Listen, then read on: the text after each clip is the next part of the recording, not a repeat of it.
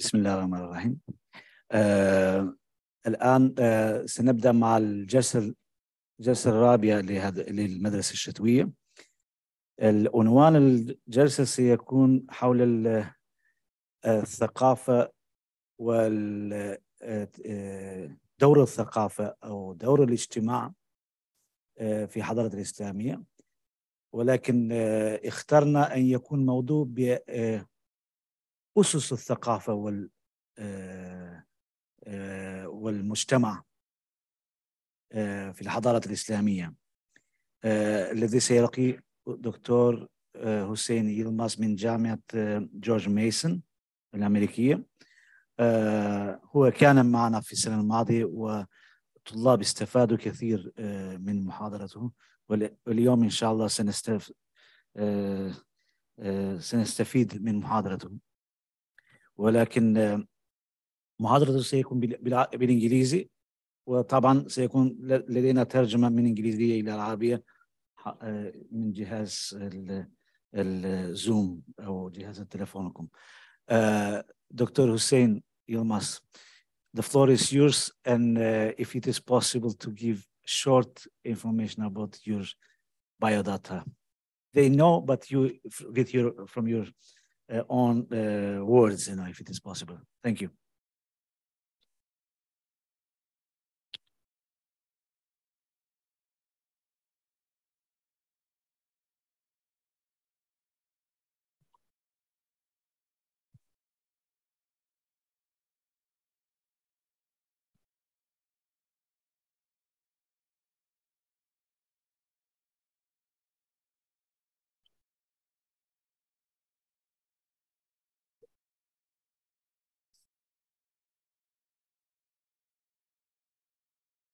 Okay.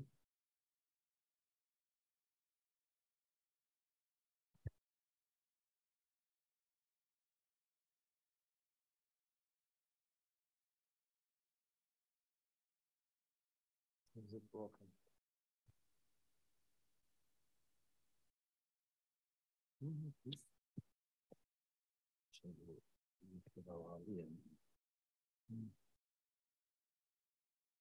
You are expecting this. Okay,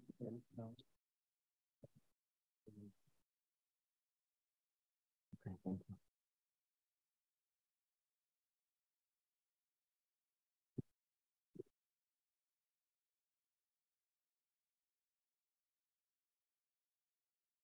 Assalamu alaikum. Good afternoon.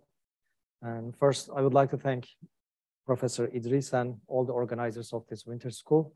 This is my second time, and I'm excited as in the first time. And I also would like to congratulate the University of Sharjah for organizing this fantastic winter school, which I see getting more interesting and exciting, having seen the topics. My name is Huseyin Yilmaz.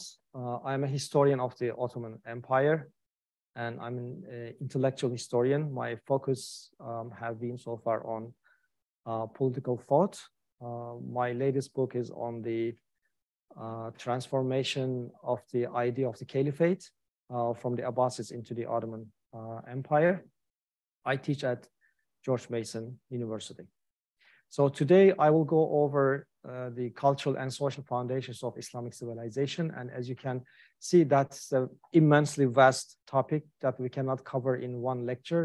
Perhaps we need a full year of series of lectures for that. But I will just highlight certain areas of how Islamic civilization formed and which social and cultural institutions and foundation it's relied upon.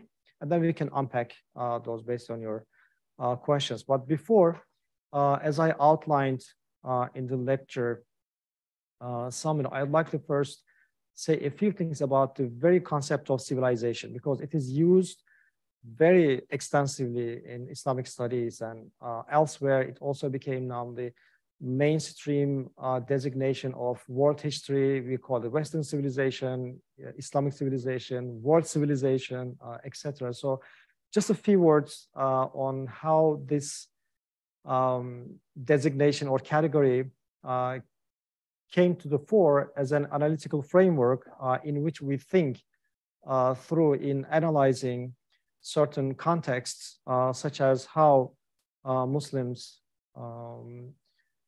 put their cultural and social output historically. But I would like to start with a question to trivialize the very concept of civilization. Imagine that in the 11th century, there are two universities, one in Bologna in Italy, one is in Baghdad. And let's say this half is studying in Bologna, this half is studying in Baghdad, and someone came to doing a survey and asked the question about your opinions on Aristotle. All right.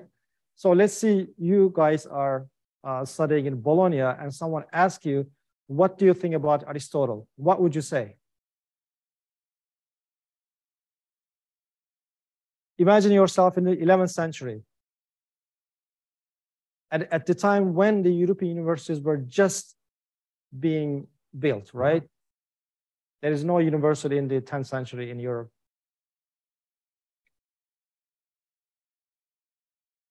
What would you say about Aristotle?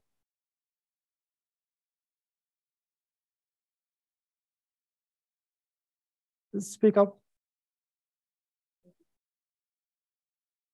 Good philosopher, you would say. Okay. You are Bologna. Okay, go ahead. Exactly. Exactly. One response would be, who is he? And the second response perhaps would be, oh, he's a pagan. He's polytheist. He's banned. We don't know about him, right? What about the students in Baghdad? What would they say?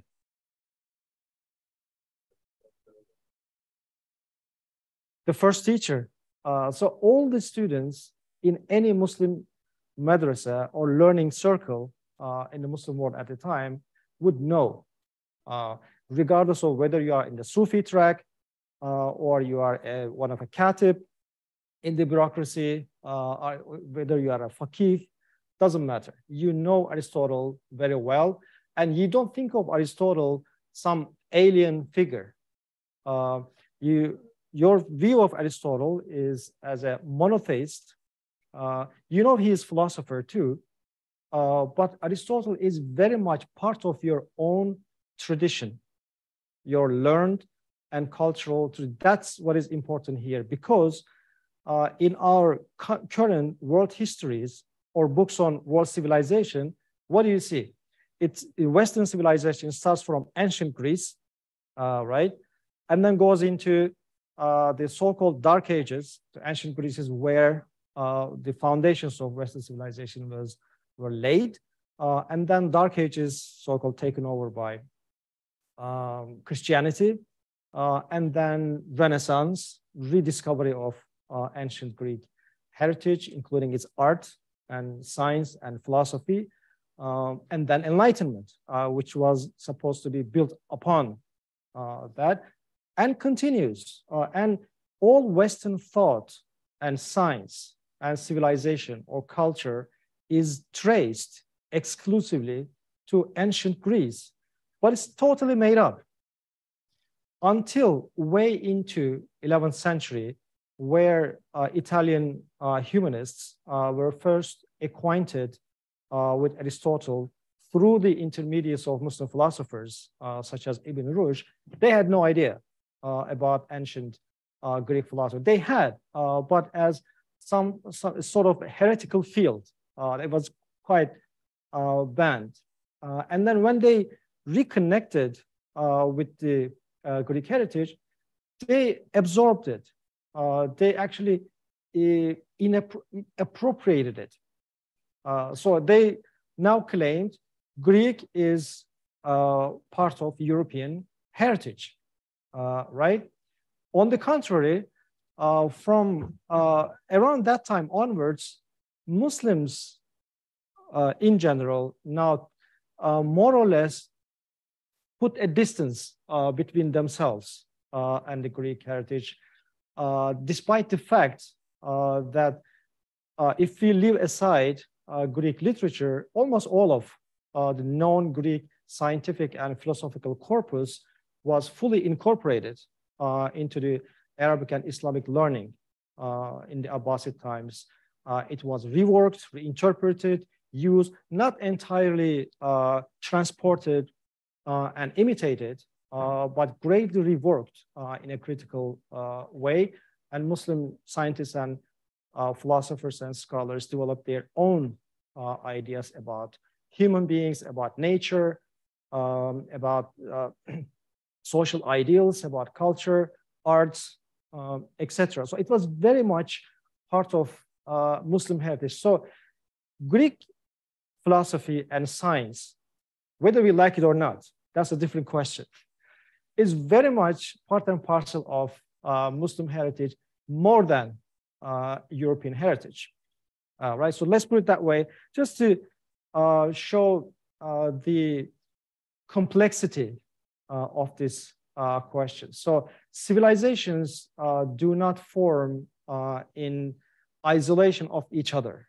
There are broad contexts in which there are multiple linguistic, cultural strains which contribute to the formation of any civilization. And Islamic civilization was no different. However, here I would like to say a few words on the very concept of civilization. Why do we think through the concept of civilization nowadays? Because it is very recent, right? I mean, some may trace it to Ibn Khaldun, the concept of Hadara, but for Ibn Khaldun, there was no such thing as Islamic civilization. For Ibn Khaldun, there was Badawiya versus Hadara, right? That's not, and for him, civilization was not qualified. It's an analytical category between nomadic Bedouin life versus urban life, which requires more complex institutions and relationships, right? So how did this very idea of Islamic civilization come to the fore, which was alien? Ghazali's, Ibn Rushd did not have, I mean, the word Tamaddun or Madaniya somewhat was used again, but not qualified exclusively with Islam at that time. So it formed, the very idea of civilization formed during the time of Enlightenment because of Europe's own problem with religion. And Enlightenment philosophers thinking of European achievements to theorize and categorize it in a different way, right? So in the 18th century, when we first see the uses of the word civilization in the current meaning, they tended to portray European achievements as a new category rather than as Christian superiority, because they had a problem with Christianity too. So most, if not all, leading Enlightenment philosophers were in process of disenchanting themselves from Christian thought and scholastic thinking. So they thought, they came up with this term, civilization, and redefined it in a way which entails certain very important components. So we have to keep in mind that when we use civilization, those components are implied. One is linearity, as if there is a linear progression of human societies, right? From worse to the good, from primitive to the advanced, right? And I'm saying this because Islamic thinking, quote unquote, or how the way Muslims thought of their own history, as you may remember from global histories written before modernity, how did they qualify the first generation Muslims lived? It's called the age of happiness, right? And also Sa'adah. So in Muslim worldview, it is actually a corruption from an ideal age. Every generation goes for the worst.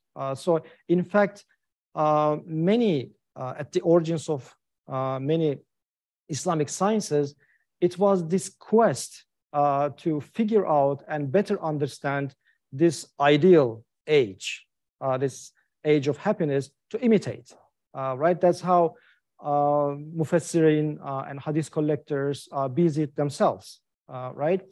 But for Enlightenment philosophers, no, it was from primitive age to the advanced age. So this one component was linear progression. Secondly, it was rationalism, as opposed to Christian theological and scholastic thinking. And scholasticism is not completely deprived of rationalism, but rationalism here in the sense that unlike the medieval synthesis, such as Ghazali and others came up with the relationship between revelation and reason, Enlightenment philosophers exclusively thought that no, it's a reason. There is no such thing as revelation, whether you are pious or not, that's your own personal adventure. But it is reason, nothing reasonable or rational. If something cannot be rationalized, it cannot be true. So truth is pegged to reason, human reason, right or wrong. So the entire human enterprise was reduced to the capacity of human rational thinking. Now, I'm not passing any judgments here. It's just the way they put it.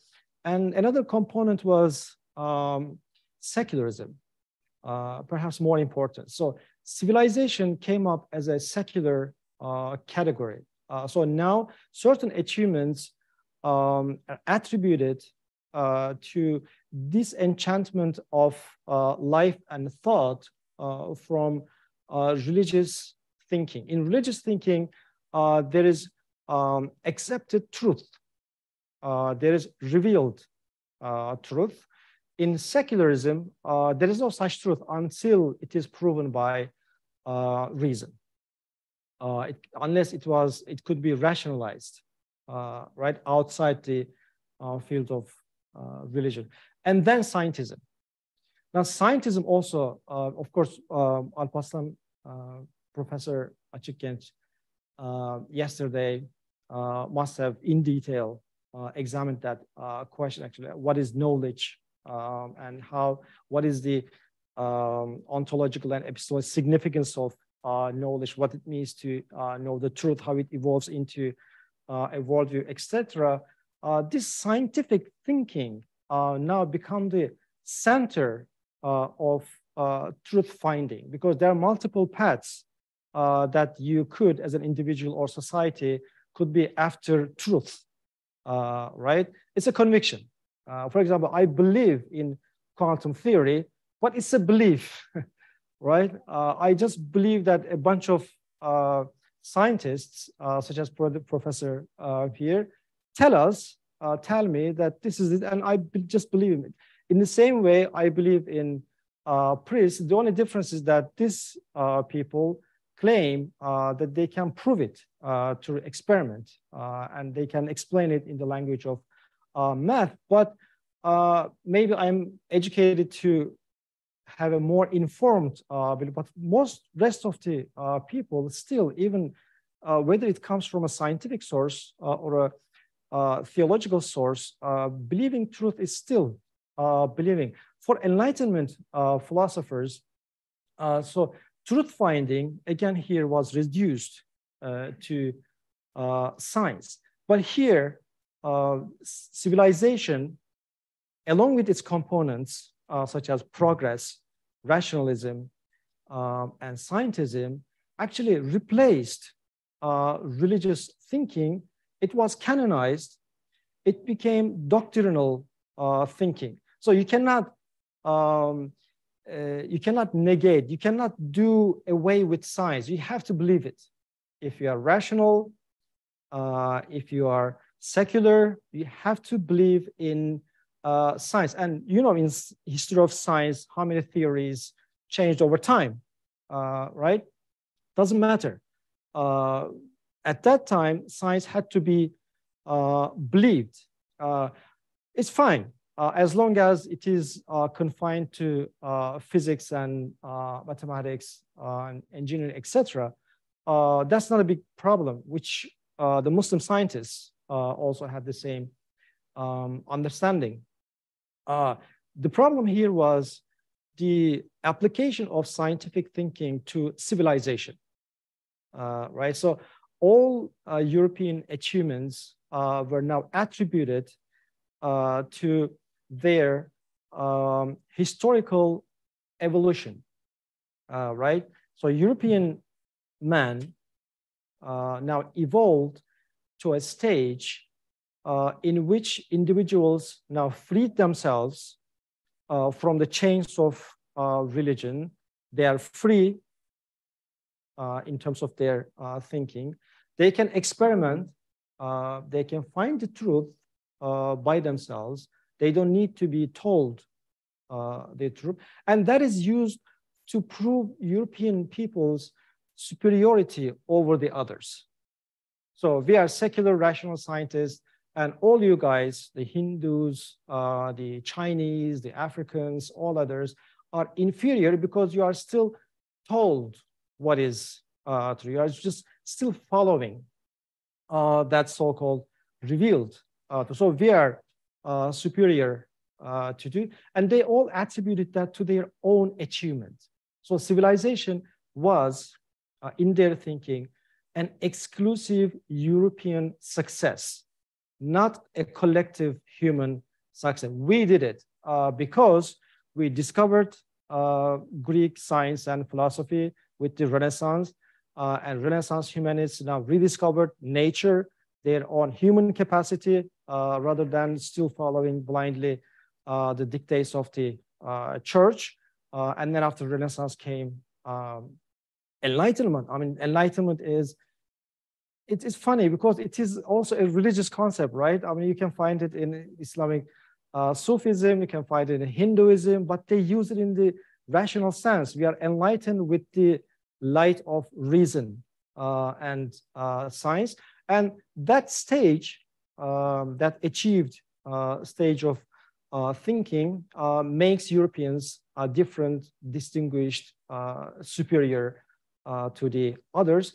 They called what civilization meant in the Enlightenment was the Europe's exclusive success story. So that's the problem. When philosophy and science were used in the service of portraying Europe's stage of being as rationalized as civilization and superior to all others. Now, how come that affected Muslims and Muslim intellectuals and scholars reacted in the 19th century? So of course, they didn't know in the 18th century. In the early 19th century, they first came into contact with mostly French thought. And then the first reaction was, of course, the rediscovery of Ibn Khaldun and Al-Farabi and other philosophers who use such concepts as Hadara and Tamaddun or Medina. And they argued, come on, what you call civilization, we know it, but don't just appropriate it exclusively to yourself. So a range of Muslim intellectuals argued that civilization, they believe, first of all, they accepted that as a useful category, but they said civilization first is not an exclusive European achievement, it's collective.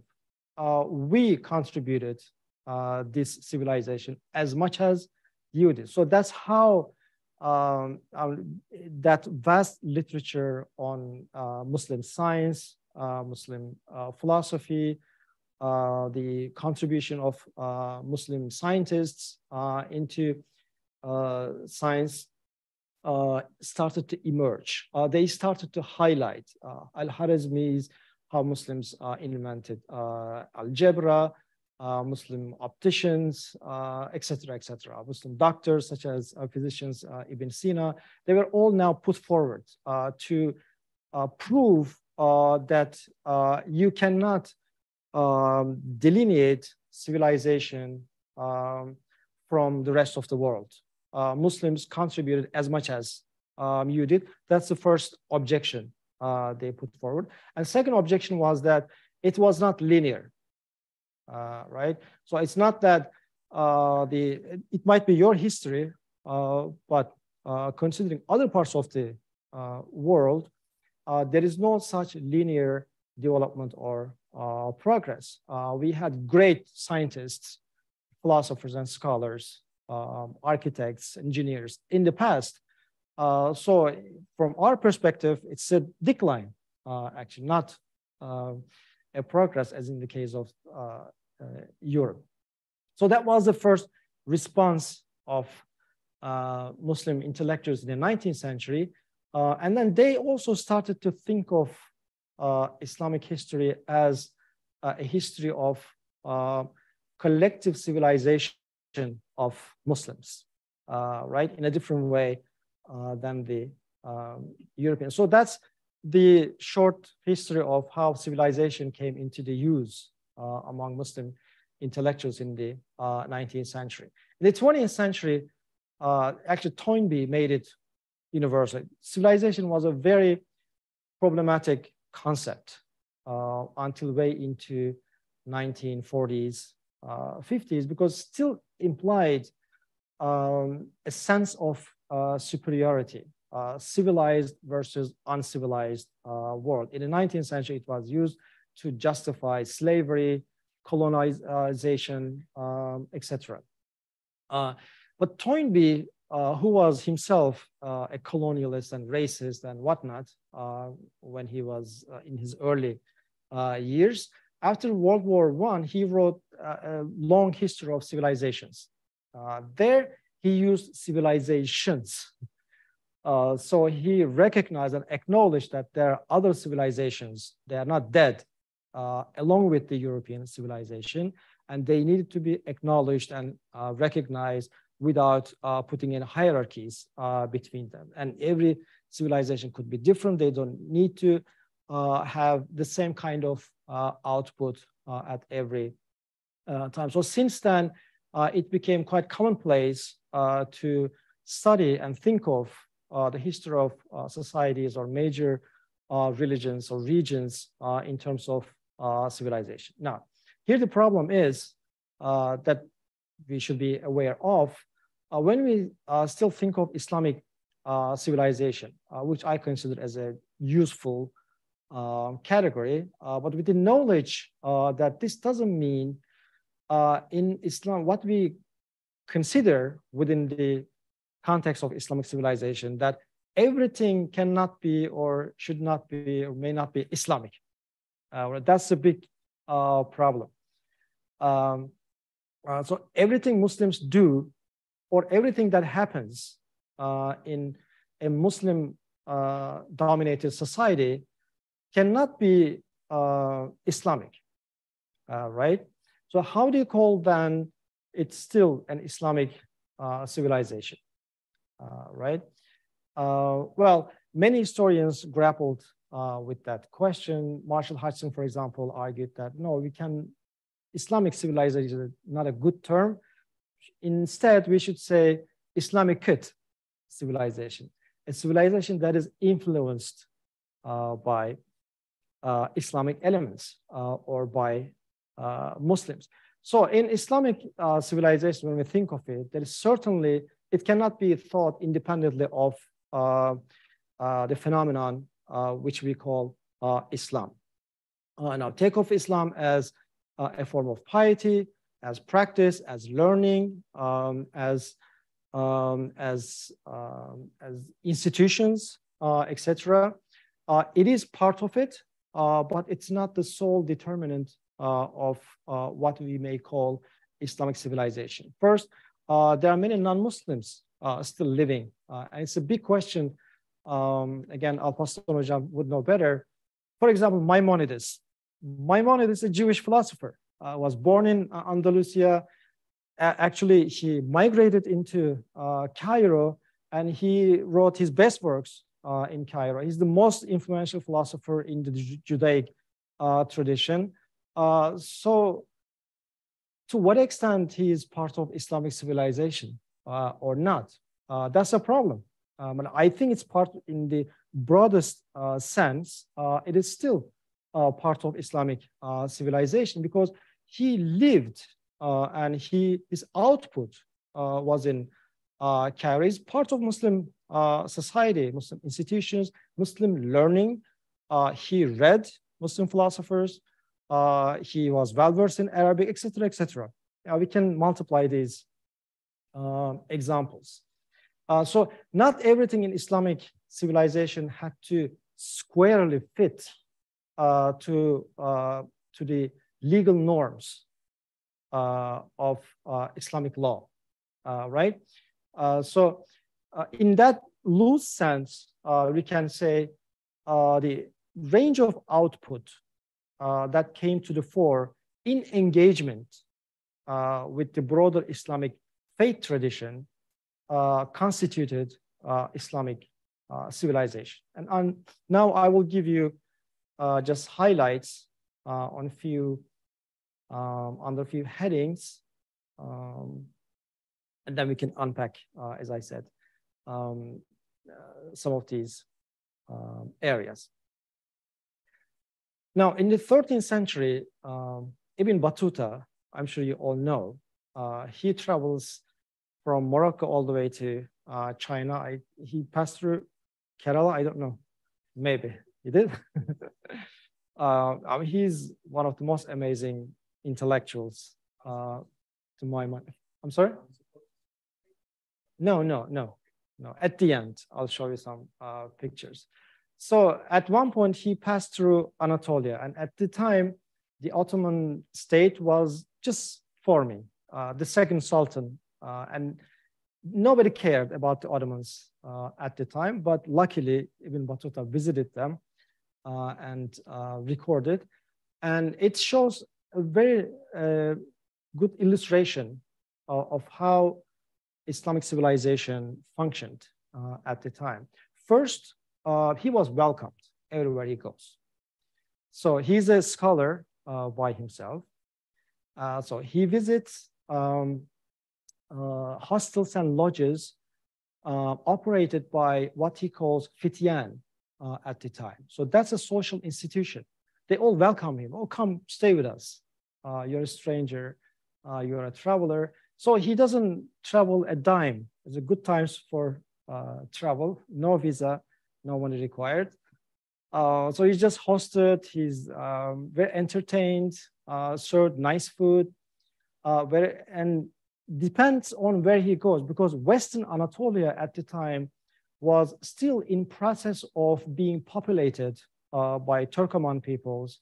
And those Turkoman peoples were also in process of being exposed to learned Islam. They were mostly nomads. They didn't have much of an idea of institutional learning. Yeah, so he was considered, hailed as a big scholar. So they embraced and invited wherever he went. So there were small madrasas in Western Anatolia. Again, he was invited there. He had conversations with mudarrises there, etc. And in one case, he's hosted by one of the local governors. And then before meal, they prayed together. And Ibn Battuta was a Maliki, right? So he was praying like this. But these quote unquote ignorant Turkish nomads thought he might be Shiite. And Ibn Battuta is very smart because he's been to many different societies. After the prayer, to test his faith, because it would be very rude to ask what is your faith, are you Shiite or Sunni? That would be rude. They served him rabbit meat. because in Turkish tradition, for somehow the Turkish Shiites don't eat rabbit. I don't know the sources of the origins of the myth. They also think that Shiites, which is wrong, but they think that Shiites don't eat rabbit. So they served rabbit to test his faith, and he says, I ate the rabbit with great gusto. And then they figured that I was a Sunni. So he makes his jokes and tells us anecdotes too. But it shows that Ibn Battuta felt, despite these little gestures and tests, completely at home in Western Anatolia. He didn't know a single Turkish word. In fact, in one other occasion, in a city, I think it was Denizli or something, they brought someone who was known to speak Arabic very well, like me. I cannot. So he started to talk to the person, hoping that the conversation would be translated with the locals, right? So he starts speaking, but the person fails to translate. And then the person says, well, he's speaking Ammi Arabic. I know Fusa Arabic. So he portrays himself again higher than Ibn Battuta, just not to be shamed in front of public. But nevertheless, he goes everywhere, welcomed, have good memories, all the way, by the way, to China. It's not a small feat. Even in China, mostly he's being hosted by Muslims, because at that time,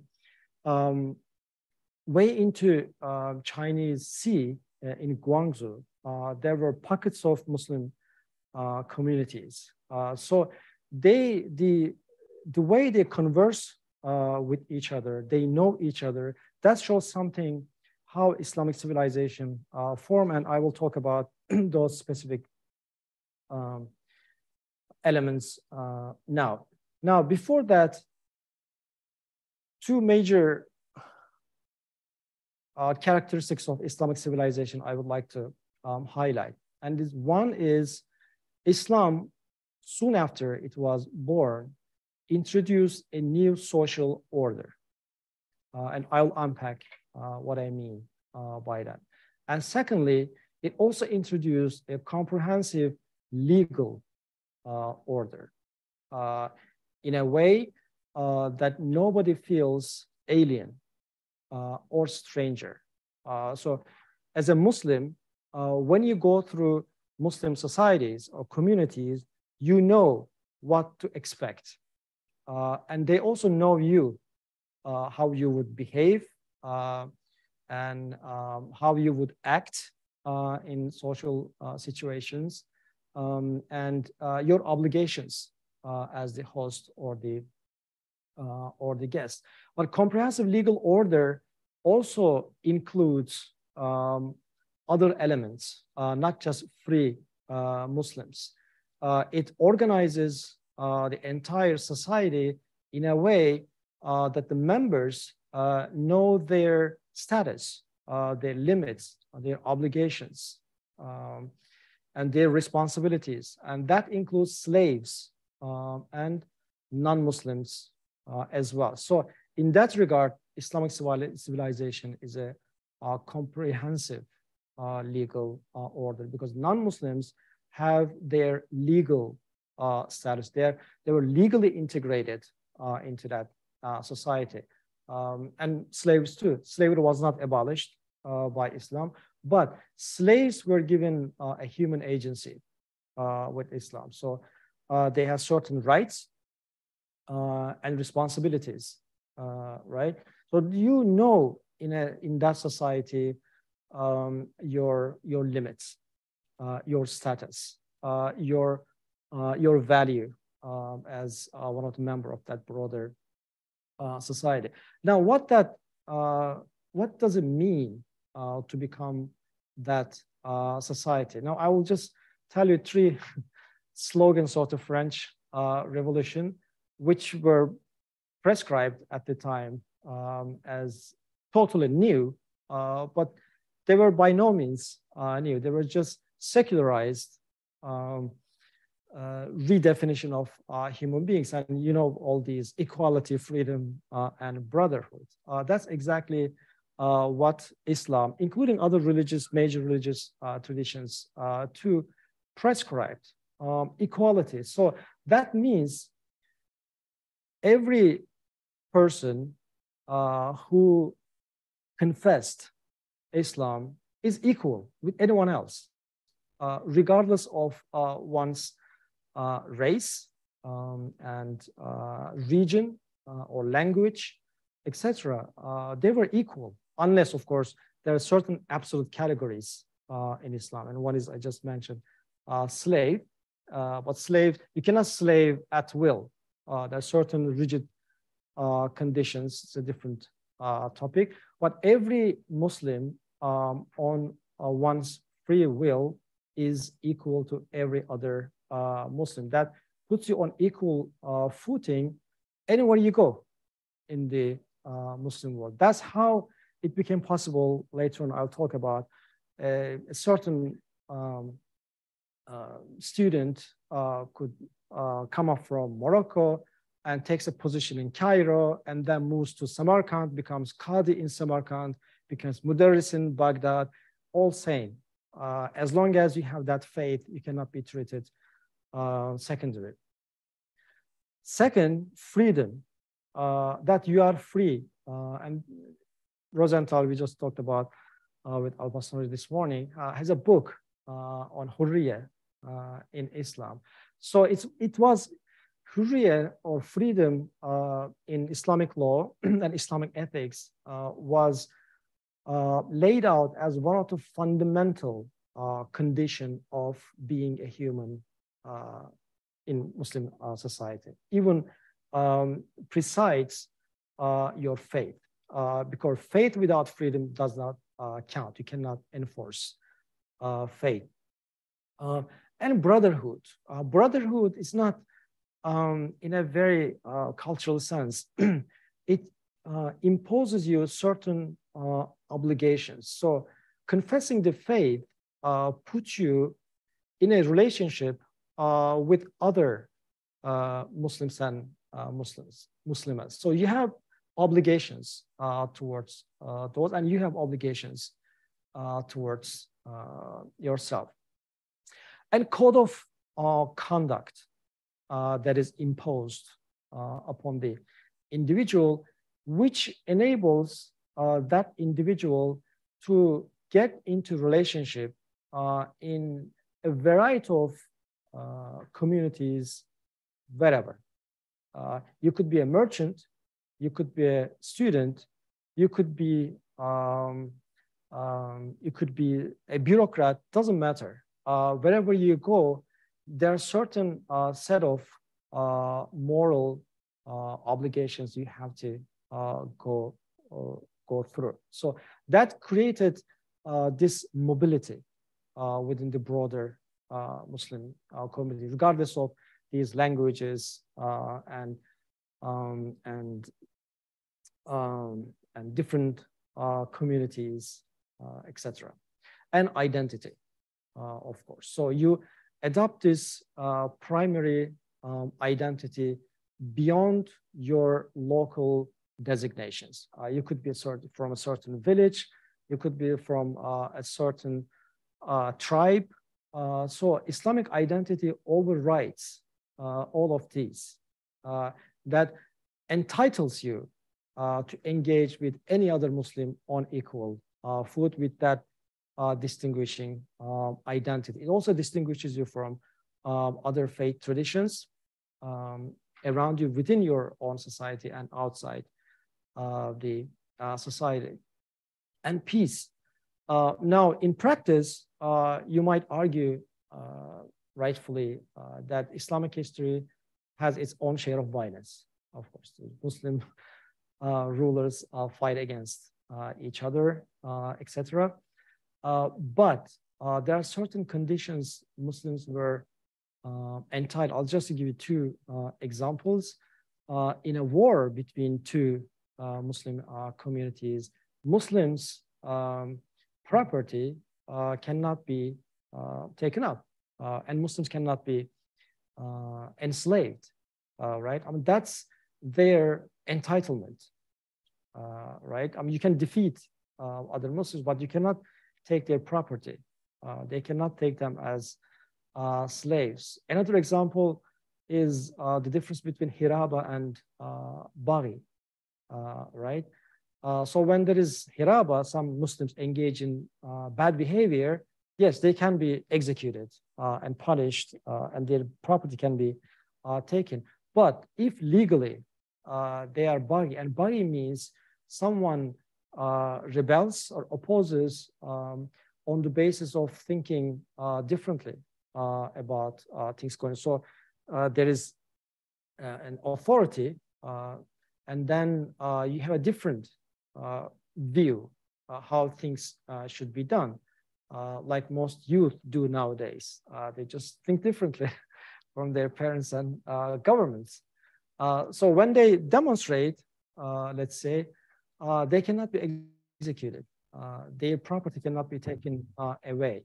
They could be punished if they cause violence or disruption, but they have their entitlements, legal entitlements, right? And political unity. That's also very important, very wide topic. I'll just move very quickly on it, which took its form in the caliphate from early on. And then even after the demise of the caliphate under Mongol onslaught, it continued through a variety of other ways, ulama, Sufia, networks, etc. But that sense of political unity, that Muslims are, regardless of their local dynasties, part of the same legal order, legal and political order, never demise until the rise of the nation state from 19th century on, which is a totally different story. So even when there were many dynasties around in medieval times, the sense that Muslims were part of the same legal and political order was felt by themselves. And because it was through that sense of connectedness, the ummah, right? The ummah is a very interesting concept. It overrides the local authorities because there is a greater order beyond that. Whether that political authority materializes or not, because it didn't. Soon after the Abbasid revolution, the caliphate was broken many, many times. Then the Fatimids came, another setback, and then the Abbasid caliphate was over. We have so many different rulers, but the idea of ummah was always there. And interestingly, every one of those rulers claimed to have that universal authority over the broader Muslim community. Now that's enough for now. Let's move on to those components that I told we will be discussing. So what are the elements of unity in Islamic civilization? The first, and I think the most important, besides the faith itself, is the language. Without language and script, there is no Islamic civilization or ummah or unity. It all became materialized through the intermediacy of language and its script. Now, from world history, we know that every community adopts the script of their sacred book. So whichever language you go into, you adopt its own script. A good example is Uyghurs from Central Asia. Uyghurs once shamanistic, so they had their own script. And then they turned into Buddhism, and they adopted a Buddhist script of the time, which is Sanskrit script, I guess. And today, actually, the oldest Buddhist manuscripts in Sanskrit script were found among those Uyghurs in China. And then they converted into Islam, they adopted Arabic script. So conversion comes with its own script. And Arabic script from Spain all the way to China became the script of Muslims. Even Chinese, even in societies which had very strong learned traditions, right? I mean, Chinese Muslims had their own Chinese script, which is a very well advanced script, and there's a huge literature on that. You don't need Arabic script to express yourself, to write books, to get educated, but they adopted Arabic script as their main instrument of expression.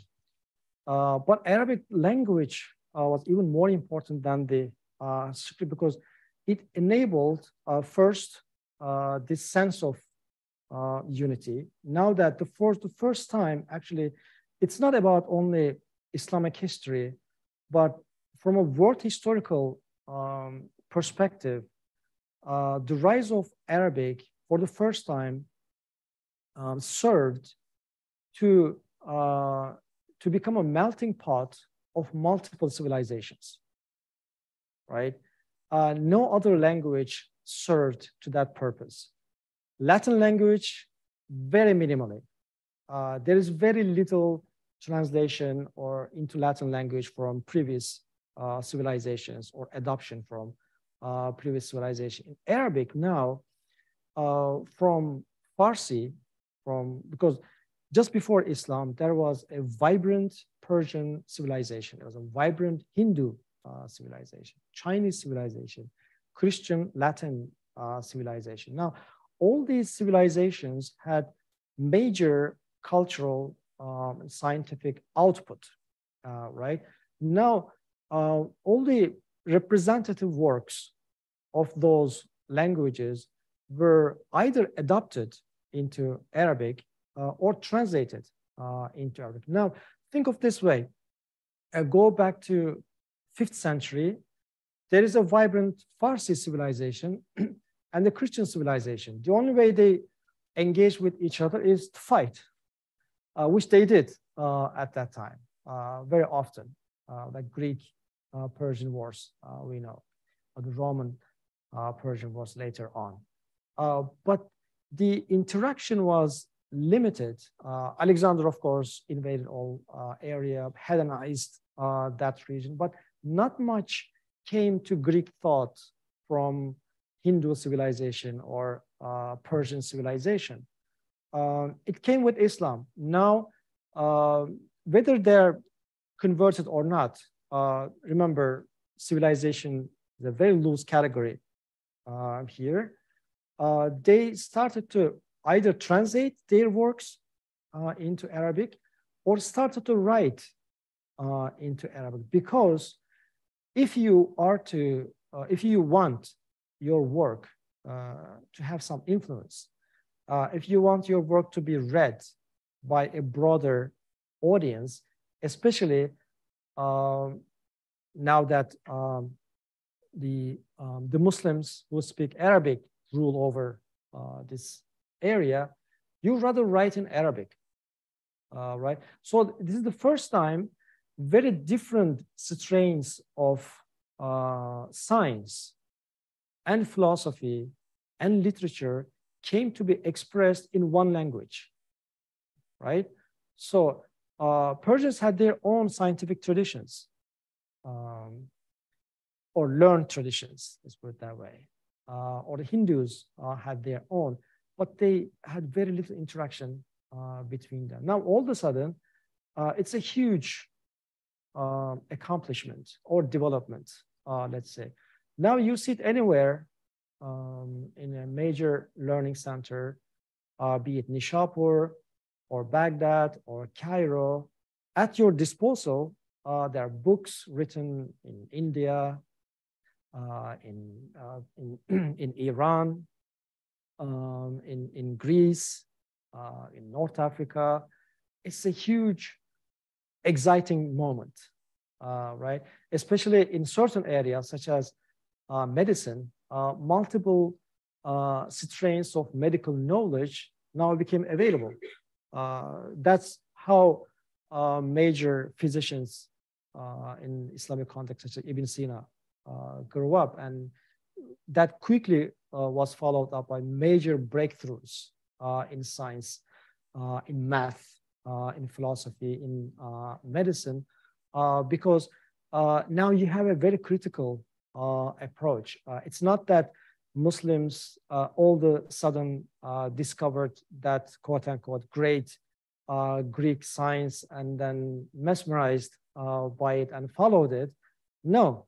At the same time, they had philosophical and scientific books from other parts of the world too in Arabic. They compared, they critiqued those and came up with their own scientific output. And then now, from the middle of China all the way to Spain, one language for expression of philosophy and science. It's the most prestigious science. Even if you are not living in that cultural zone, you would go there to learn. We have, in fact, from late medieval ages, many Europeans who travel to Andalusia or other parts to learn Arabic. In fact, some of the founders of Italian humanism knew Arabic because there is no other way. These works were not available in the Latin language of the time. So language created that civilizational unity and enabled people to interact for the transmission of knowledge between those multiple civilizations. And then we have, in addition to Arabic, other languages started to rise, not to dethrone the primacy of Arabic as a language of science, philosophy, and law. But in addition to that, it first came up with Persian. Right? Slowly, Persian started to become another cultural language of a large region, because that was historically the case, right? Persian Empire used Persian from northern India all the way to today's Iraq in a very large area. And in that area, there were major schools of learning, and School of Nishabur was still quite operational when Islam reached there. So slowly, the Persian-speaking elite used Persian in areas that give that particular Muslim community to better manifest themselves, to express, especially in literature. So literature, local languages started to be used. That's how from 10th century onwards, in the eastern part of the Muslim world, which extended later on, of course, due to different dynamics, which I'll be speaking, Persian now became the language of bureaucracies, poetry, history writing, etc., but not in competition with Arabic. Still, Arabic continued to be the language of science, philosophy, and law. Soon after, we added to that Turkish language, especially with the rise of these non-Arab dynasties.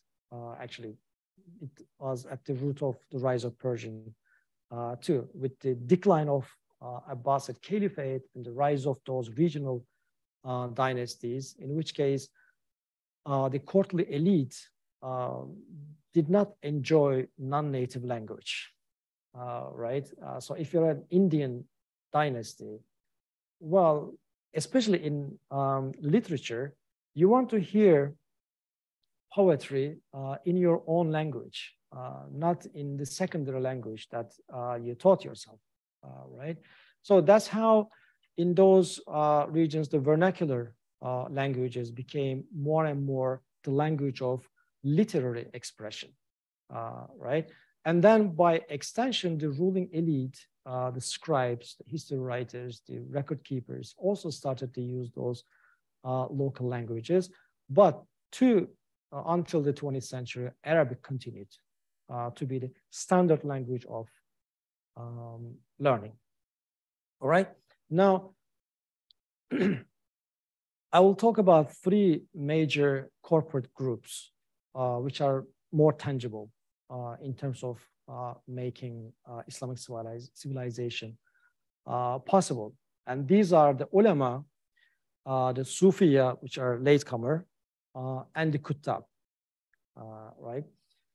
Now, we are not talking about some professionals who had their unique ways of development here and there. What distinguishes all these three groups is that they are vast networks. So what defines ulama, for example? Ulama slowly, bunch of scholars established themselves as the advocates and defenders of what they called Sunnah and Jama'ah, right? Sunnah means, in the broader sense, the tradition, and Jama'ah is the community, the Muslim community. So they assumed themselves the role of interpretation of scriptures and standardization of its understanding, and then adaptation of it to different contexts. So as Muslim society evolved, expanded, engaged into more complex relations, and developed more interesting and complex institutions, more complex questions arose, and they needed to be addressed and resolved through legal thinking. And that's what ulama did. But interestingly, the ulama did not have a institution per se with vested authority. I mean, there is no such thing as a school or as a state agency that actually empowers the ulama. Ulama's power and prestige and authority comes from its own knowledge and learning, because knowledge means authority, and how they maintained that among themselves. It's very interesting because there is also, I don't think, any other corporate body in world history as efficient as ulama, because their sole authority was self-regulated, right? You cannot just pose yourself as alim somewhere. You can, but you need something of authorization, right? I mean, they would ask you, who is your teacher, right? If you can show all the teachers and texts you read, then around you, you would be considered as an authority based on your resume, right? Your ijazah. And yes, he's an expert on ijazahs. But beyond that, the ulama's authority comes from a very specific use of Arabic as a technical legal language. Now, remember, why do we, I don't know, respect doctors so much? Because they speak in a language we have no idea, right? I mean, they write a prescription, you say, okay, thank you very much, but we don't understand it. There are some Latin words on the paper. So ulama has that too. Only ulama understands. It's a very, I mean, it's law. Every legal language is technical and complex. It requires expertise. So that expertise in language empowers itself. Others cannot understand it, right?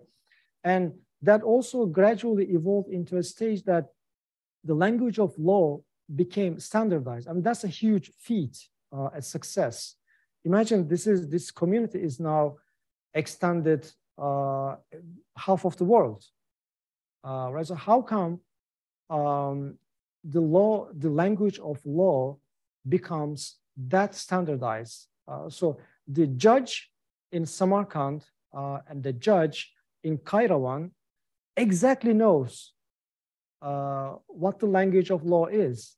So if he has a book by a faqih written in Tabriz, that's entirely legible to that faqih, to that judge. There is no difficulty in understanding, even across different legal schools between Hanafis or Hanbalis, etc.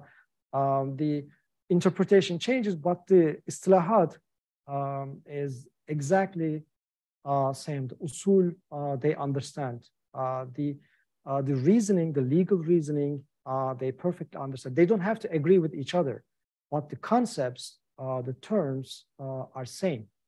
So ulama created this legal language by themselves, which gave them that power.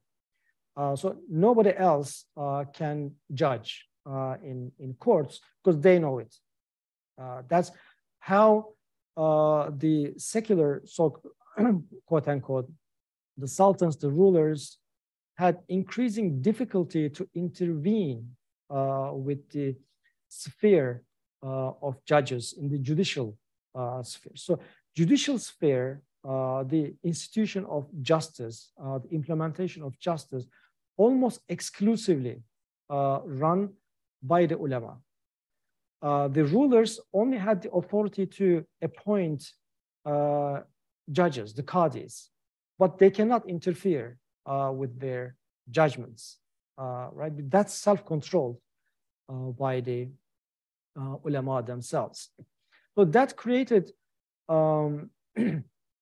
standardization, a standard application of Islamic law across a vast Muslim community.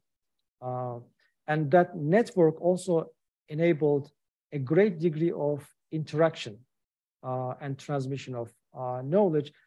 You should know from popular readings how fashionable was those travels for ilm, right? But they were not done just for the sake of travel. It was required.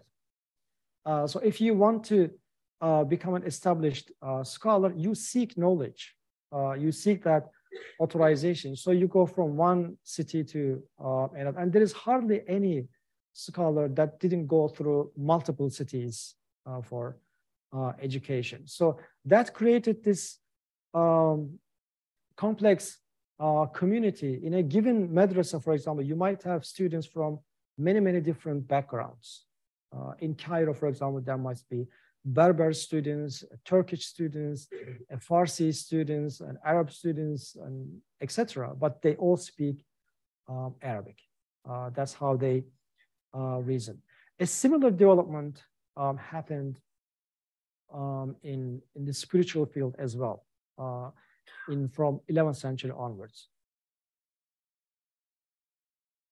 Now, the reasons we can talk about as a separate case, but from 11th century onwards, tasawwuf or Sufistic thinking became more and more fashionable. One was, I mean, there may be many reasons. If you look at especially where tasawwuf spread, these were mostly borderlines, frontier regions. Tasawwuf did not emerge as an institutionalized spiritualism in the major centers of Islamic learning. There were ascetics then. Junaid al-Baghdadi, for example, he's from Baghdad, right?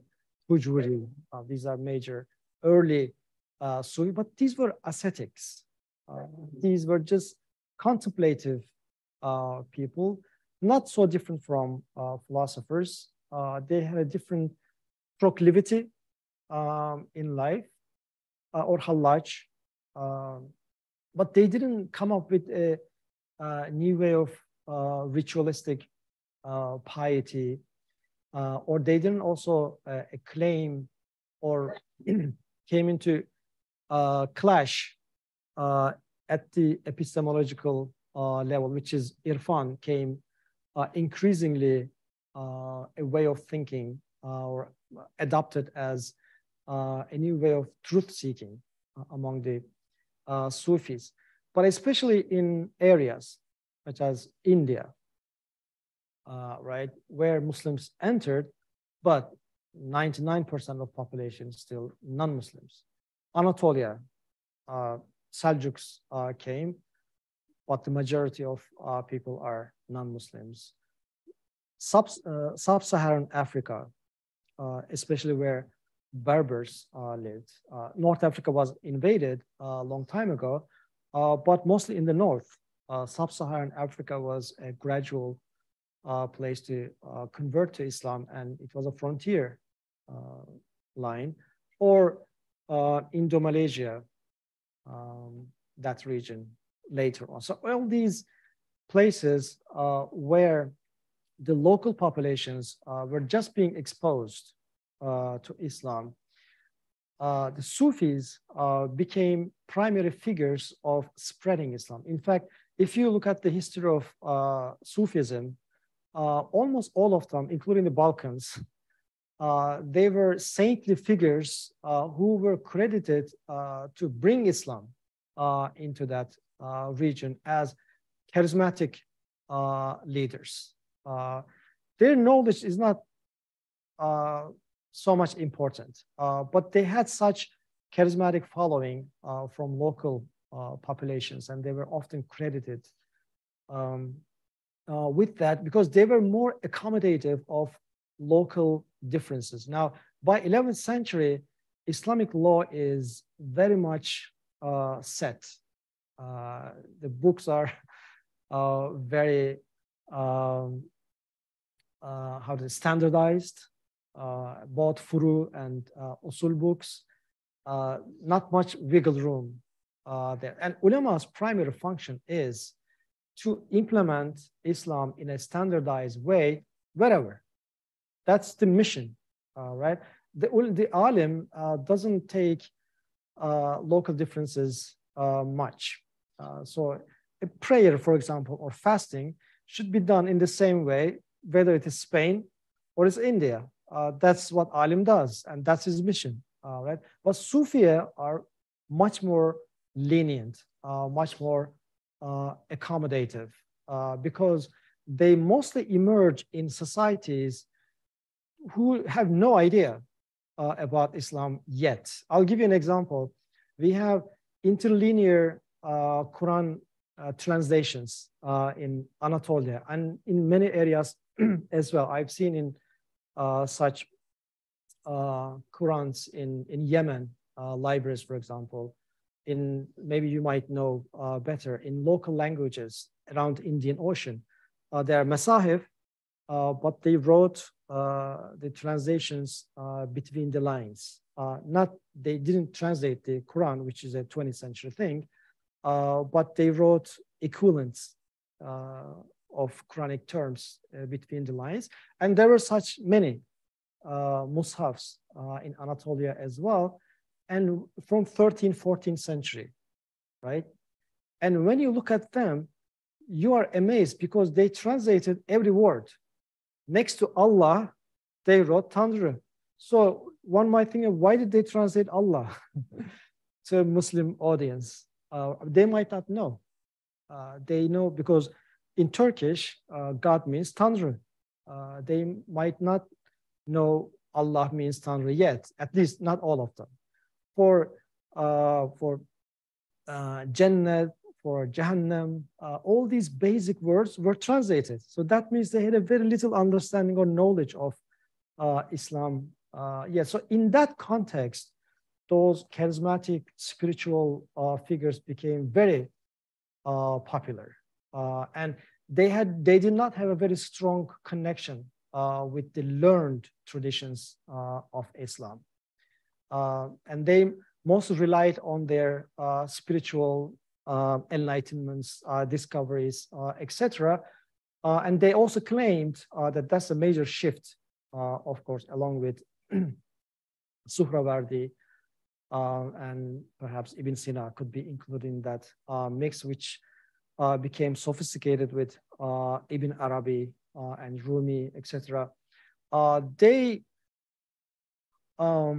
group of such Sufis now claiming that truth can be reached multiple ways. So ulama said from the very beginning, it is conveyed language, right? Islam was complete at the time of the Prophet. To the extent we discover and learn is what we implement. Now that's the struggle. But the objective is to recreate the knowledge at the time of the Prophet in their own times. But there is only one way. It is naql, right? Naql and interpretation of naql for ulama. But Sufiya now, not all of them, started to claim that what is conveyed through since the Prophet could be achieved in the spiritual realms. How does it happen? It happens through moral purification. They argue that as a human being, we have the capacity to be directly exposed to the truth, because part of our nature, human nature, is directly linked to the divine, right? Through philosophers called aql or the alam malakut. And these Sufiya thought that if they purify themselves through tazkiyah and struggle and become worthy, they could be exposed, because their understanding of nubuwwah is this. Nubuwwah, the Nabis, received knowledge without any conveyed, and without books or ulama. So the way Nabis do, we can do and be exposed to that knowledge. And that created, of course, a lot of controversy, and many Sufiya were branded as heretics, some rebelled, some executed. So Sufi has a very complicated history, but very gradually they also became part of the learned tradition as well, without actually renouncing their claim. They still claim that they could be exposed, but just as some philosophers such as Ghazali said in the case of the possible conflict between reason and revelation, Sufiya, some of them also said that if there's a conflict between a spiritual realization and wahi or naql should be preferred, because you could be erred, you could be mistaken, you could be in ecstasy, you may not know. And a very good example of that is Rumi. You know Rumi, right? All of the whirling dervishes from Konya. And do you know what Rumi did as his profession for a living? Do you know what was his job? He was a mudarris. So during the day, he was a paid mudarris in a madrasa. He was teaching fiqh and tafsir, and in the tekke, in the khanka and zawiya, he was doing tazkiyah. So for him, there is no conflict between spiritual exposition to the truth and what you see in the Naql. But as I said, Sufi is a very vast category and many controversial Sufis. What Sufi's impact in the Islamic civilization was that they created a whole new institution, right? So if you were to enter a Muslim community, or if you're, let's say, Ibn Battuta, right? There are certain markers of Muslim communities or cities, right? One would be, of course, mosques. When you go, you see a mosque. And then from 11th century onwards, you see, 10th century onwards, you see the rise of madrasas, right? So almost every city you go, there is a madrasa, right? From 12th century onwards, now you have zaviyas or ribats or tekkas in Turkish context, or hankas. So very quickly from 12th century onwards, as many as madrasas were built across the entire Muslim world, those spiritual centers of learning and piety.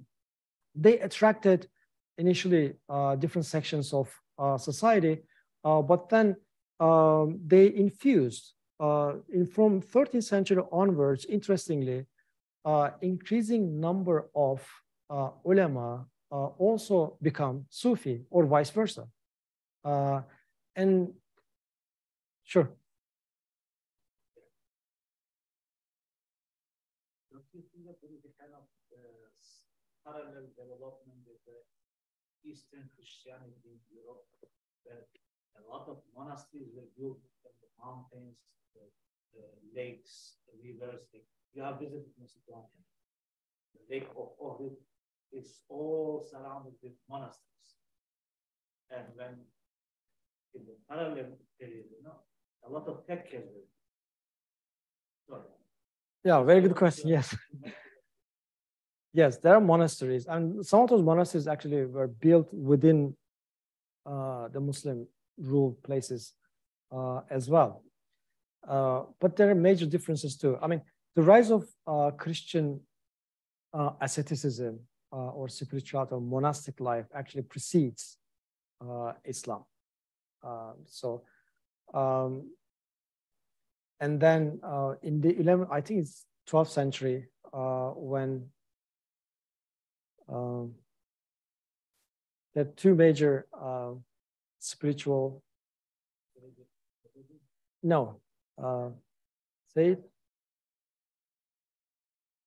Franciscans and Dominicans started to spread in Europe.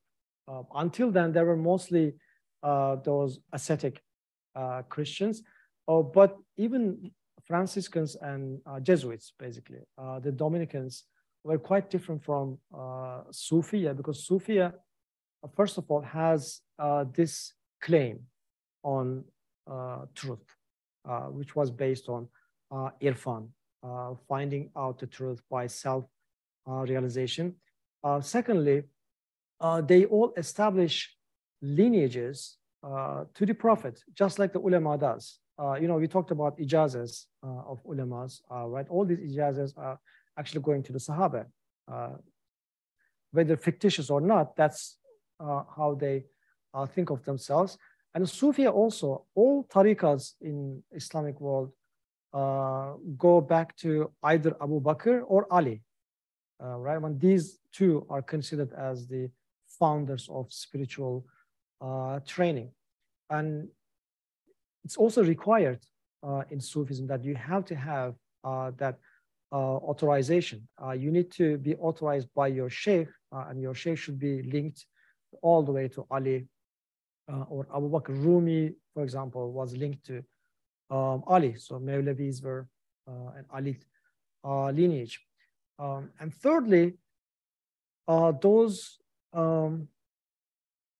and that's, I think, the most important difference.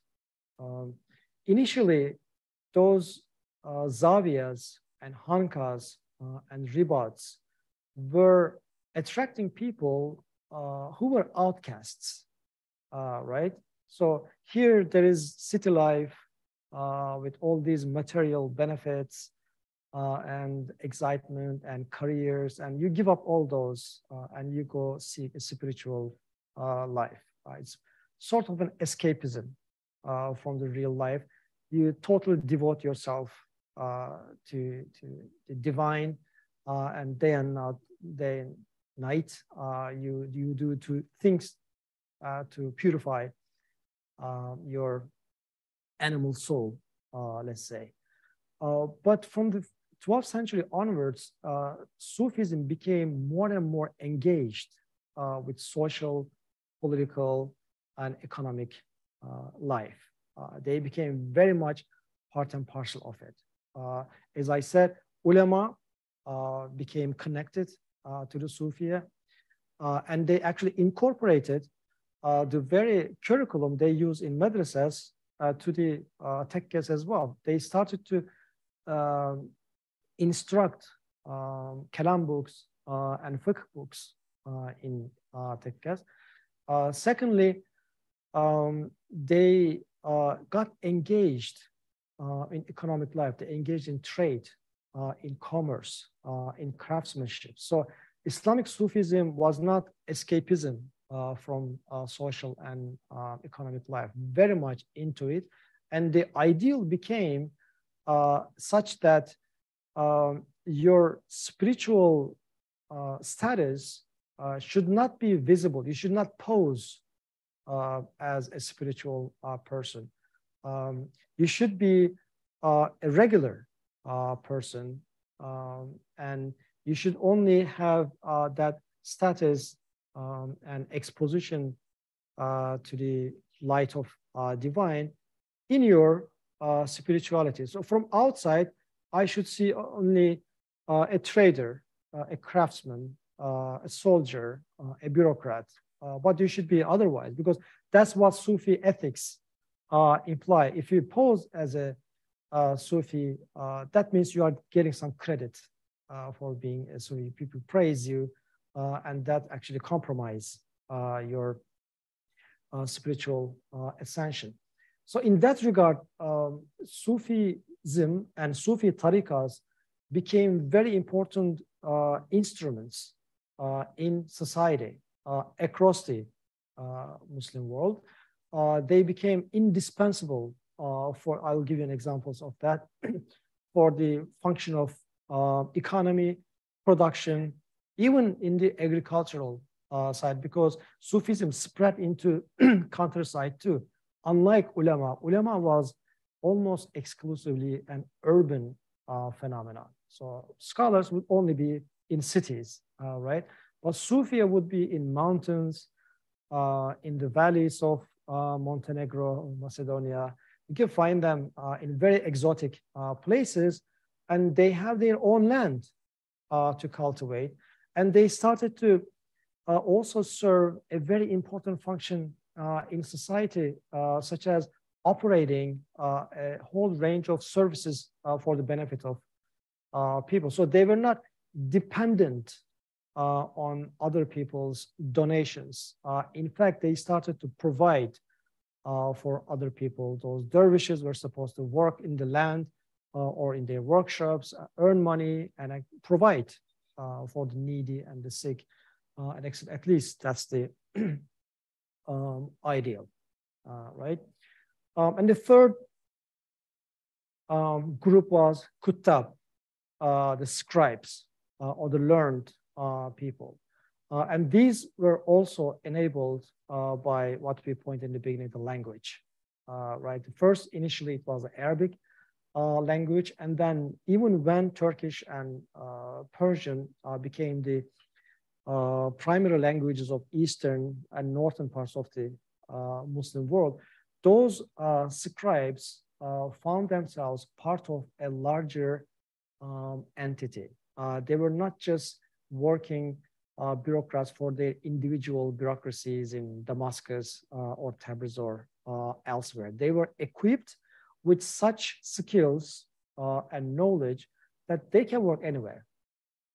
And we have so many examples of that. You know, you start your career in Baghdad, and then you become chief of chancellor in Samarkand, or vice versa, because they know the record-keeping conventions, history writing conventions, writing communications between dynasties and others, image making, such as inscription writings for the sultans and rulers, etc. They all constituted the broader tradition of adab, and they were the primary representatives of that adab tradition, as we see in the very popular genre of mirrors for princes, such as SIFHAMS, the books on government. And that, those, if you look at those books, they're not only about the technical matters of how to govern a state or a country. They were mostly about the principles of good rulership or good governance, about justice, about creating wealth for the society, etc.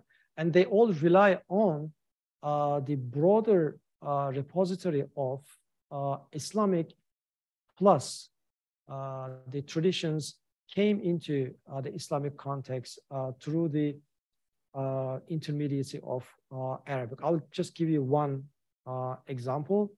That's Kalila Dimna. You might all heard of it, right? It is an ancient Indian text, and we don't have the Sanskrit original of that. We don't even have the Persian original of that.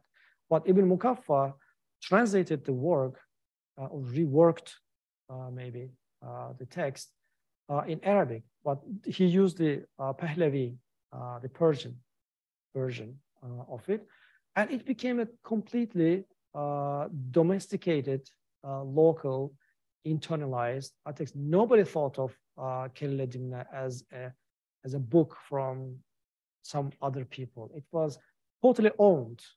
It became one of the masterpieces of Arabic literature, right? And what's there? Wisdom, of course. How to rule a government efficiently and justly. And those stories became widely circulating in a wide range of books written on government, and also as local stories in the tongues of local people. So that very piece of literature written in a completely different context for a different audience became one of the canonical texts in the Arabic/Muslim context. Later on, it was translated into Persian many times, into Turkish and all other languages which Muslims speak, including European languages, of course, Latin language, French, etc. So let's, that's the Kuttab. Now we have examples who work in multiple courts, but still always trying to cultivate the same kind of just rulership. So it's not that they completely, after their careers in a given court, but using these common set of skills everywhere they go, whether they work for the Timurids later on or the Ottomans, what they write and do is same set of teachings which were seasoned and refined in that tradition of adab since the rise of Islam and translation of books from other languages. Now, we talked about ulama, Sufiye, Kuttab, and one more institution just to highlight, again, because of its significance, is the very courts the sultans, the governors' courts, because when you go to pre-modern times, there were not many autonomous institutions that as an intellectual man of culture you can operate. Right? They were very, very limited. One was madrasa. If you're a learned man, and regardless of your learning interests, you could actually use madrasa as that kind of a setting. There is widespread understanding of madrasas in current literature as sort of they were devoted entirely to religious sciences, which was true by and large, but that didn't limit a given scholar's intellectual activity. So a madrasa is a religious institution to teach kalam and hadith and fiqh, but you could be a philosopher, right?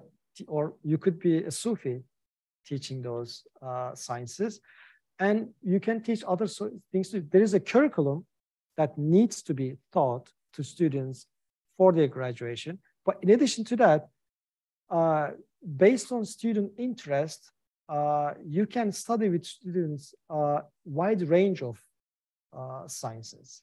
We have so many examples of that. Students studying astronomy, chemistry, mathematics, even engineering with professors in madrasas. Not part of the curriculum, but based on the interest of students and professors. Yes, and similarly, Zawiyas and Sufi institutions also attracted people of different interests in life. Now that we have to include arts and music into the broader spectrum of Islamic civilization, what was the main institution of music, for example? It was Zawiyas, right? Because it was largely allowed. In madrasa, no, because jurists would say it's haram. And in very limited cases, you can practice it in weddings with limited instruments. That's allowed. But in Sufi institutions were more accommodative for such manifestations of human interest, and especially certain Sufi tariqas such as Chishtiya in India or Mevleviya in Ottoman Empire through Balkans and other parts. They became repositories of music, spiritual, pietistic music, not entertainment music, of course. But once you are trained in music, you are a musician. You play instruments, you can sing songs or hymns, etc. So especially in the Ottoman case, those tariqas became like conservatories for musical education. And just like that, the courts, the sultans and governors' courts functioned to accommodate people whose profession do not support them.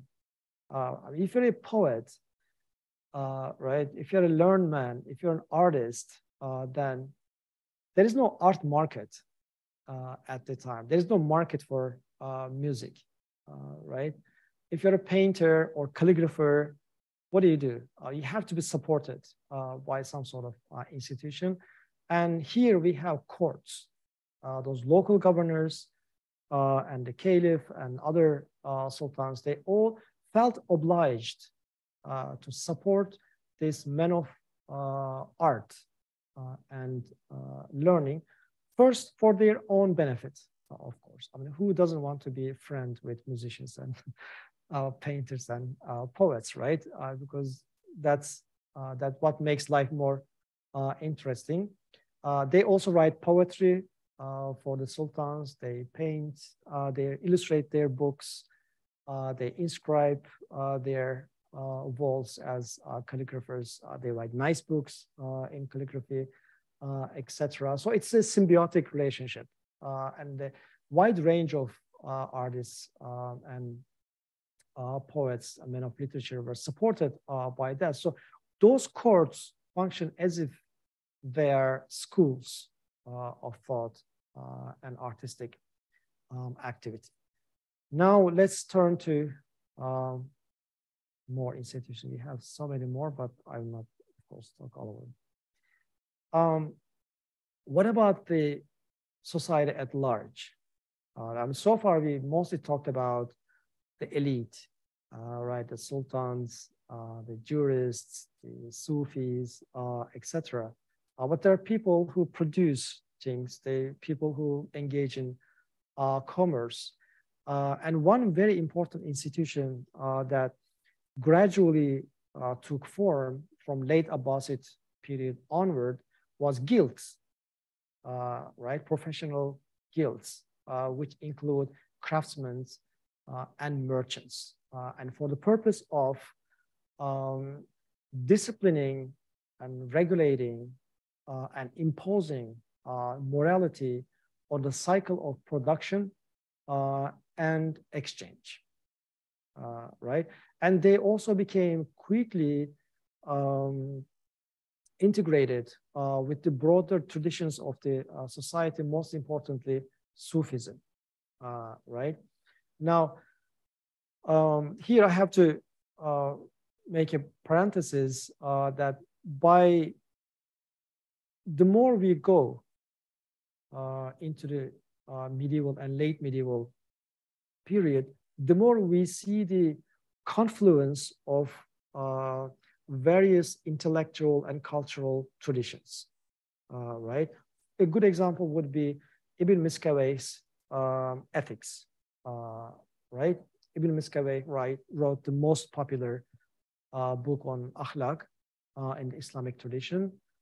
He was a philosopher, but those akhlaq norms that he outlined in the book adopted by a wide range of people in the Muslim community, including Sufis and the ulama and courtly people like Kuttab.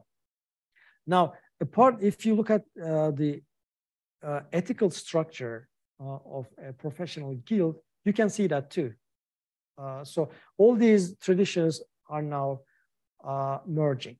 And how these guilds took form in cities was to enforce the set of morality which Sufis impose within the Zawiya and ulama within the legal sphere.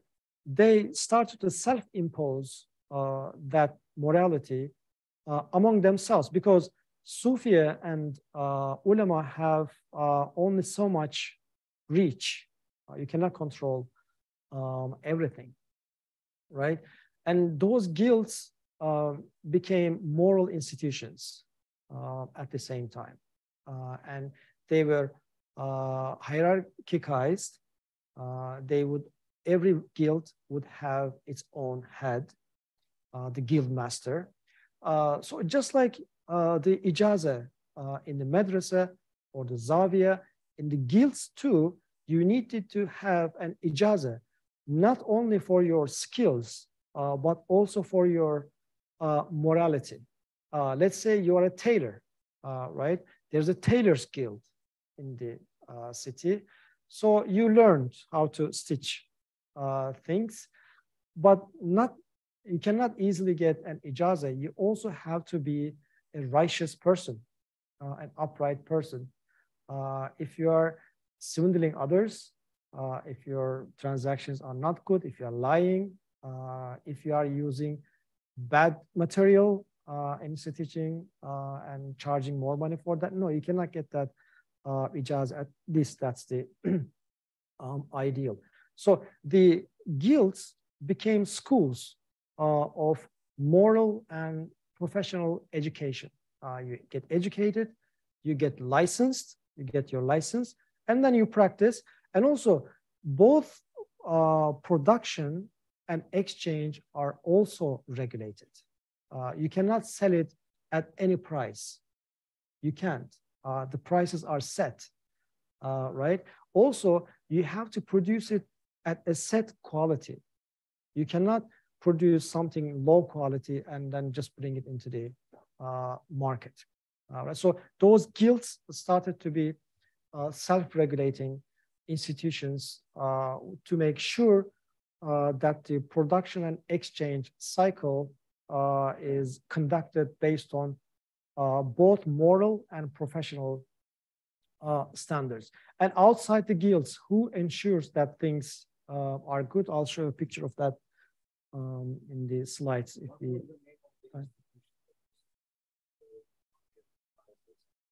ihtisab, that's what I'm.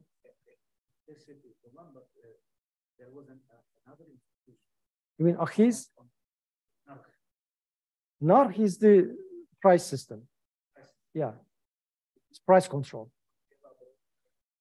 Yeah, I mean, we can talk about in the context of Muhtasib. Muhtasib is a very interesting institution. Of course, it's an economic institution about the marketplace, but also it has cultural and economic and moral repercussions. And also, interestingly, Muhtasib, some historians argue there's a very ancient institution that actually precedes the coming of Islam. They're basically market inspectors, right? To make sure that transactions in the marketplace are first moral, based, not infringe the established moral values in society, and all the goods are what they are claimed to be by their sellers, right?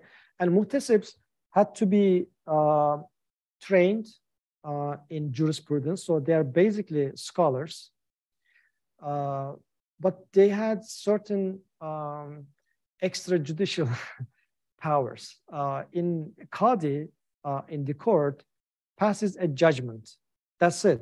A Qadi cannot execute a penalty, right?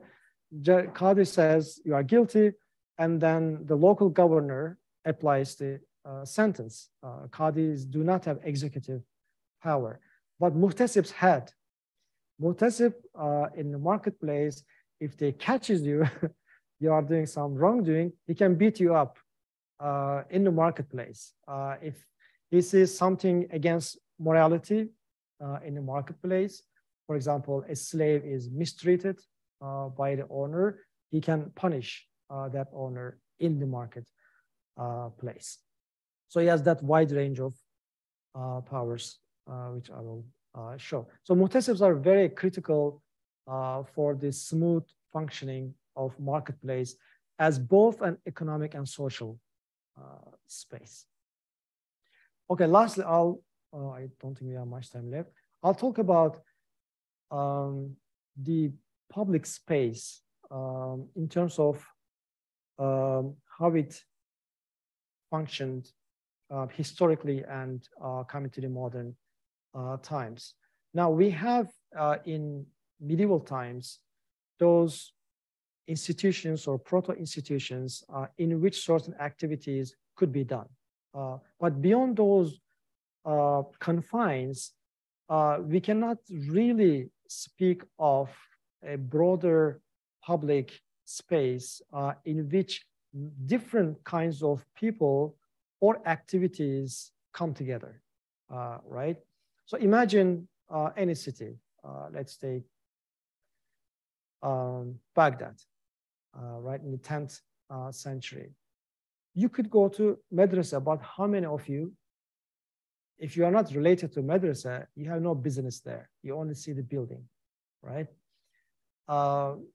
If there is a guild in later Baghdad, if you're a professional worker or craftsman, yeah, you go to your atelier, your workshop, and you hang out with your own kin. right? If you are Muslim, you go to mosque. You only see Muslims. If you're a Christian, you go to church. So people of different walks of life and interests do not necessarily cross paths, right? You see each other maybe in the marketplace. If you know, you say hello, how are you? That's it. There is no space you can sit and talk and do things. That's so public space also architecturally was quite limited at the time. That's why places of worship would have very large courtyards, yeah? So after the prayer in church or mosque, people hang out in those places for all sorts of things. But again, in a given place of worship only invites and accommodates people of the same faith, not from others. What if, for example, you have a Christian friend? Where do you go to talk? Not many places, right? So there was occasions of intermingling, and we have a very rich history of that, such as sports, the competitions city-wise, there are many examples of it, processions of certain important culturally or religiously important dates. Mevlid, for example, became very important in the Seljuk times and onwards, which would be cherished like a festival. Muslims or non-Muslims, doesn't much matter. Certain days, such as the spring, the beginning of the spring day, which would be celebrated by the entire but these were, again, very, very limited. Now, in the 16th century, something happened that basically changed world history entirely, right? And that's the rise of coffee houses, right? Now, coffee, as we know it, was first probably discovered by Somalians or Eritreans somewhere in East Africa, along with the Yemenites. Yeah.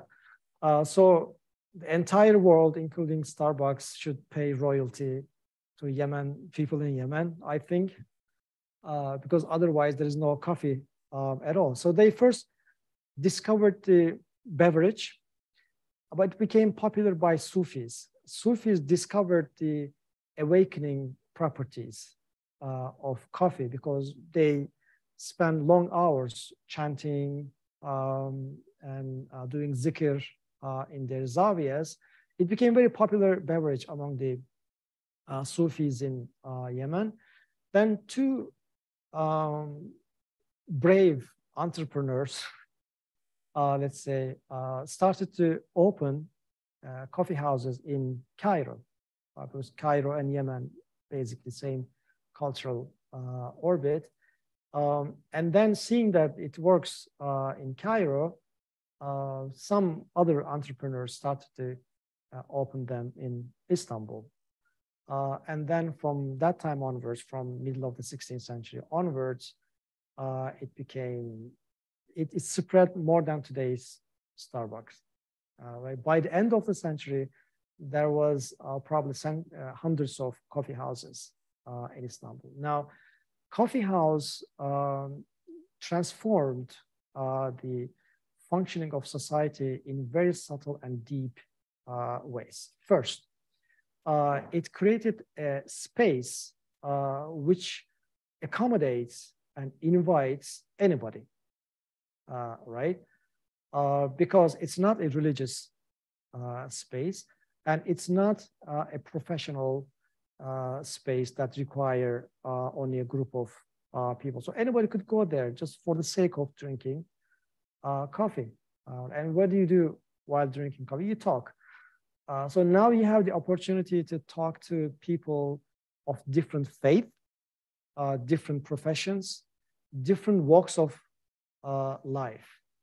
And that created public discourse for the first time.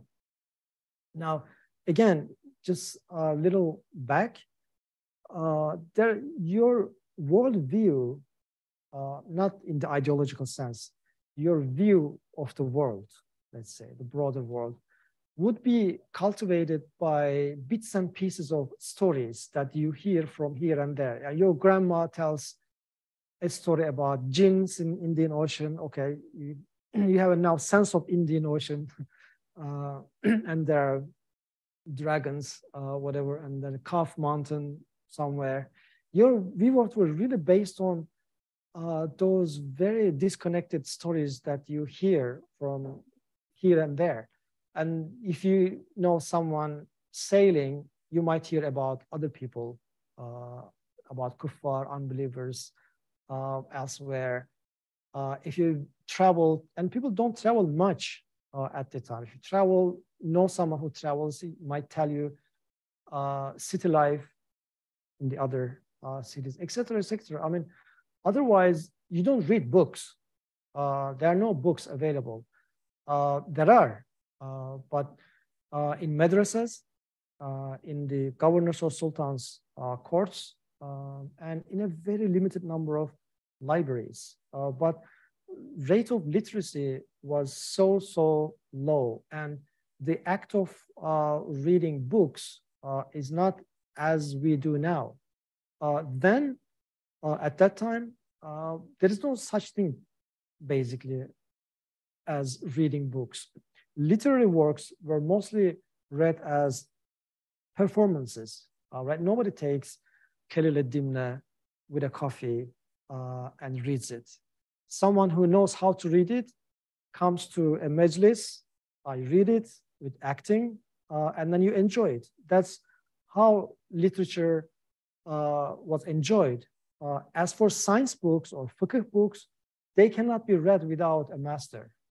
There's a jurist that dictates you how to read, and it takes months to finish one book, word by word, explaining every interesting subtlety about that. But now, once you start freely engaging conversations in coffee houses, all of a sudden, it's news flood. I mean, for me, that's the difference between pre-internet age and the internet age. Now, when I first started my doctoral study, I was away from Turkey.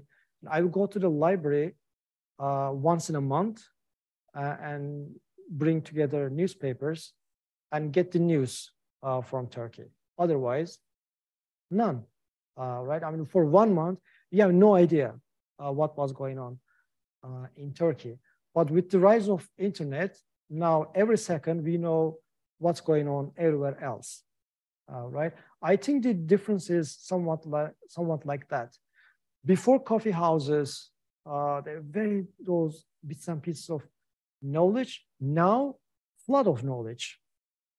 You hear things from everywhere. For example, there might be soldiers coming to the coffee house talking about wars that they've been to. There are sailors. They are talking about sea battles or those exotic places. There might be merchants who have been to Persia, India, China, telling stories, what they have seen. There could be intellectuals talking about things they read in the book. There are poets reciting poetry there. There may be people doing gossip, what's going on in the neighborhood, who's seeing who. So all of a sudden, the cities and the world became smaller.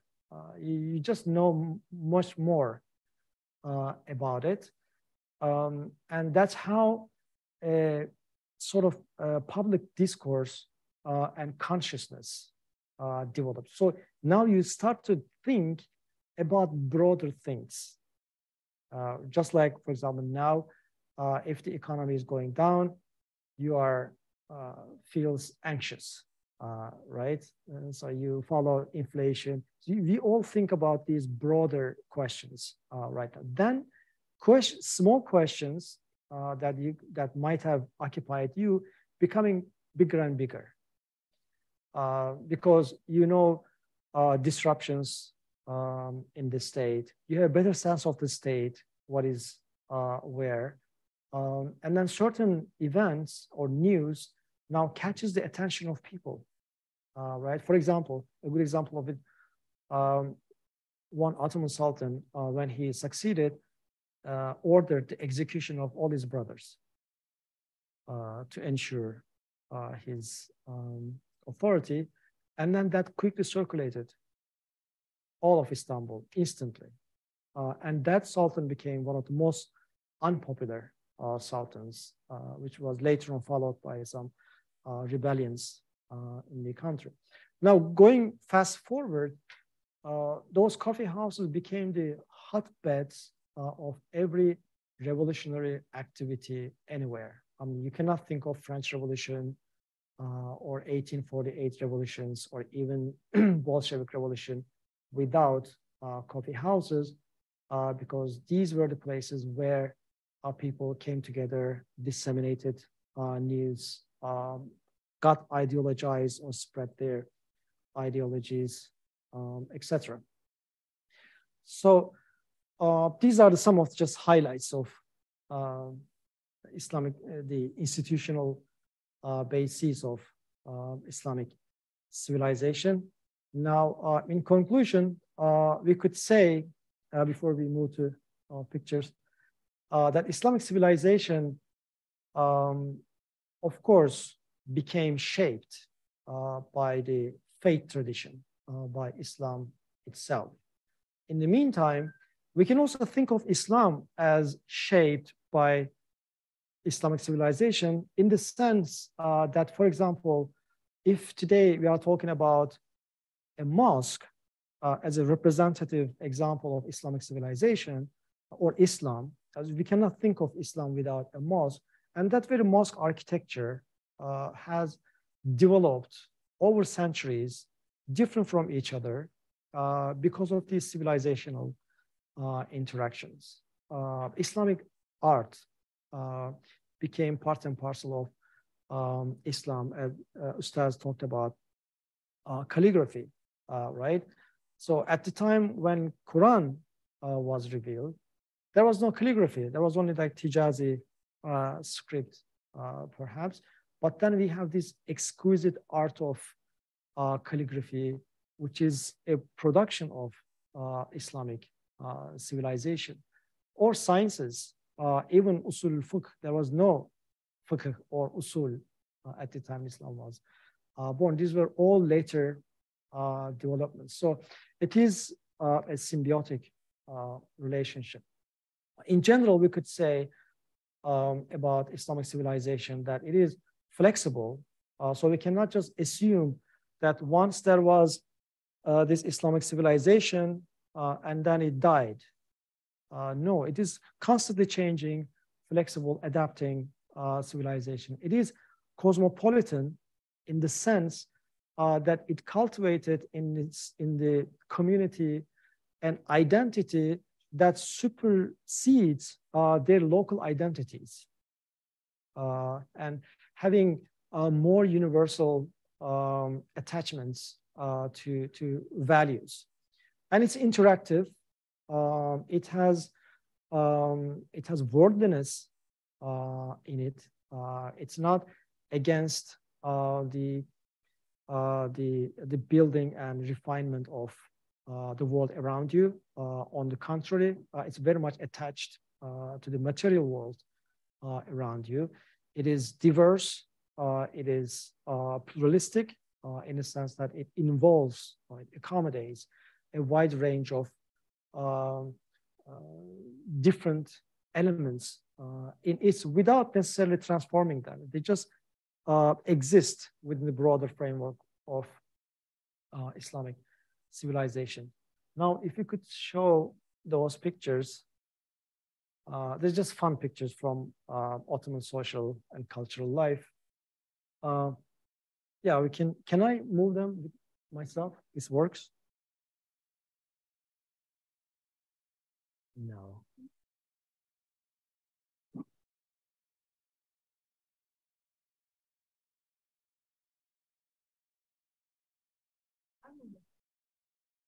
It's okay. Thank you.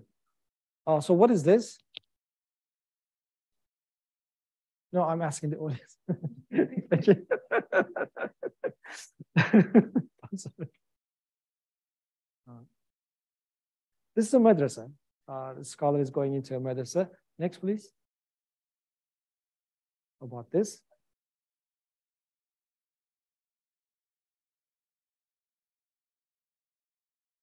Yeah, there are probably merchants. Next, please. What is this? This is souk. Yeah, and you see it's a very active. There are sword makers, archers, etc. Interact. The books for sale. Next, please. And this is actually, I forgot, well, we didn't have time to talk about waqf. This is a fountain, and actually, perhaps the most important cultural and social foundation in Islamic civilization is waqfs, right? So the importance of waqfs, the pious foundations, is that they are autonomous, right? And they are created for perpetuity. So a philanthropist endows a tangible asset, not intangible asset. For example, you cannot endow money. It became an issue later on, but in general, this is a fountain which is founded by a waqf. All fountains in Muslim countries, all madrasas, all of the zawiyas, all bridges, hospitals, public kitchens, you name it.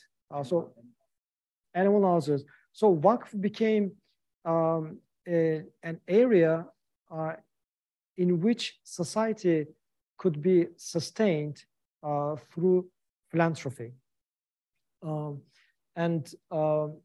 It's because of its assets cannot diminish in life, therefore perpetuity. They have their either land or commercial estates which continuously support the waqf. They also have their own management, independent. They come up with a charter of the waqf. They had that charter also sanctioned at the court of the Qadi. So it is sanctioned by the Sharia. So even the rulers cannot take it back. There's one widespread and very notorious example of it. Mehmet II, the conqueror of Constantinople, he wasn't in good relations with especially Sufia. And he wanted to centralize the empire and check that much of the land in the country was in the waqf form, so he confiscated them. But after a long struggle, his son, Bayezid II, had to give it all back to initial founders of waqf. So this is one of those fountains which we have tens of thousands of them in the Muslim world. So this is an occasion for public sports event, as you can see. Next, please. This is another sports event, wrestling, obviously. Next, please. So this looks like a caravanserai where merchants resting their animals. Next, please. This is a festival in the city. Next, please. This is again a festival. It could also be telling by their hats a janissary barracks that cooking, or it could even be a public kitchen. Next, please. There's another competition. Used to be in Istanbul, there were hundreds of these targets erected out of competition. They would try to shoot those targets, and every record would be inscribed on those. Now, not many left. This is a war scene. Next, please. This is Muezzin. Next, please. This is the Sultan crossing the Bosphorus Bridge. Next, please. The ladies walking. Next, please. This is probably a high-ranking alim, Sheikhul Islam perhaps, or a chief judge, accompanied by his guards. Next, please. This is a model of the mosque, not the mosque itself. In processions, processions became so routine and extravagant in the 16th century that every guild would take part. For example, this architects guild would make models of mosque. The sword makers guild make model swords, etc. And there would be a huge procession for fun. Next, please. Sure. Just for your information, the only place in the world that still Mu'adhin goes to the minaret is in Sarajevo. There you go. They still practice until today. They don't use speakers, no microphone, They for 5 times they go out. Right, original way. For 7 years. Oh.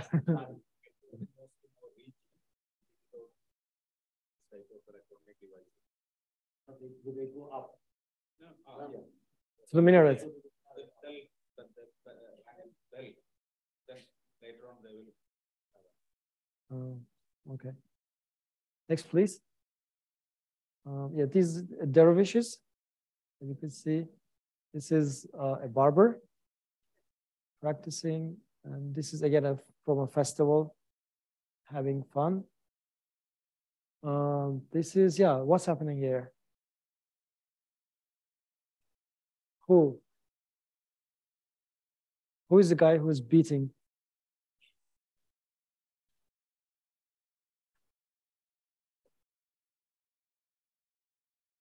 This guy is punished, obviously. This is muhtasib. So he caught someone who was infringing. Yeah, and he's being punished there. As I said, muhtasibs had this authority. Qadi cannot do it. Qadi has to go through the book and decide the judgment, but muhtasib can punish on the spot. So it's the most fearful person in Muslim cities. Next, please. This is probably a Zawiya, and this is a sheikh.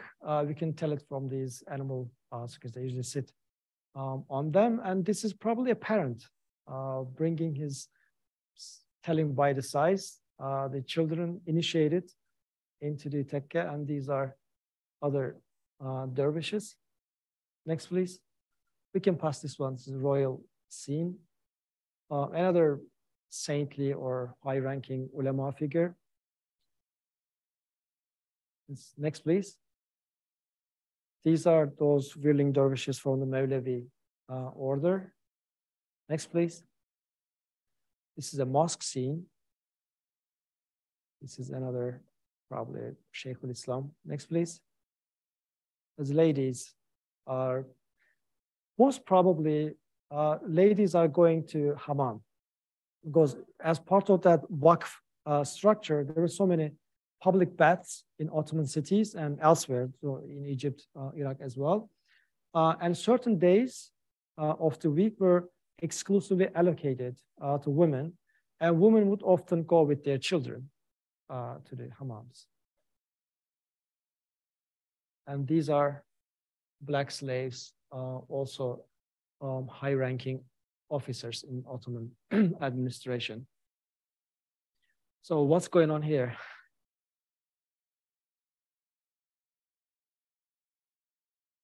It's circumcision. So this poor kid having circumcised, and this is the next scene. He is recovering. And this is when smoking arrived in late 16th century. You know, smoking arrived from the Americas. It became very controversial, but then slowly got adopted, and it was paired with coffee, of course, as in today. But then it was more stylish. compared to today. Next, please. This is another sports event. This is another entertainment. This, yeah, gentleman in the countryside enjoying smoking. Another gentleman. This is, I think, the circumcised kids place. These are dervishes, again. In Sufism, there's a whole range of spectrum. There are many different proclivities. There are one type of dervish called Kalenderi dervishes who renounced every material benefit in life. They would dress minimally. They would not work. They would say, "Rizq Allah." And they might have their musical instruments. They are reading books, obviously. Next, please. Is the last one? Oh, we have a few more. Yeah, this is a mudarris and the kid. Another one of your, probably this is from the Balkans. Next, please. Another entertainment scene. This is a sermon from the pulpit in the mosque. This is a caravanserai. You can see these are Europeans lodging in this place. This is someone just deceased. And this is probably Sheikhul Islam. He's receiving a delegation from Europe, you could say, by their dress. And then this is also Sheikhul Islam. Another European delegation is arriving. This is, see, professors had long sticks by then. You should be thankful. You don't have now. Next, please. The end of it? Okay, thank you very much. Sure.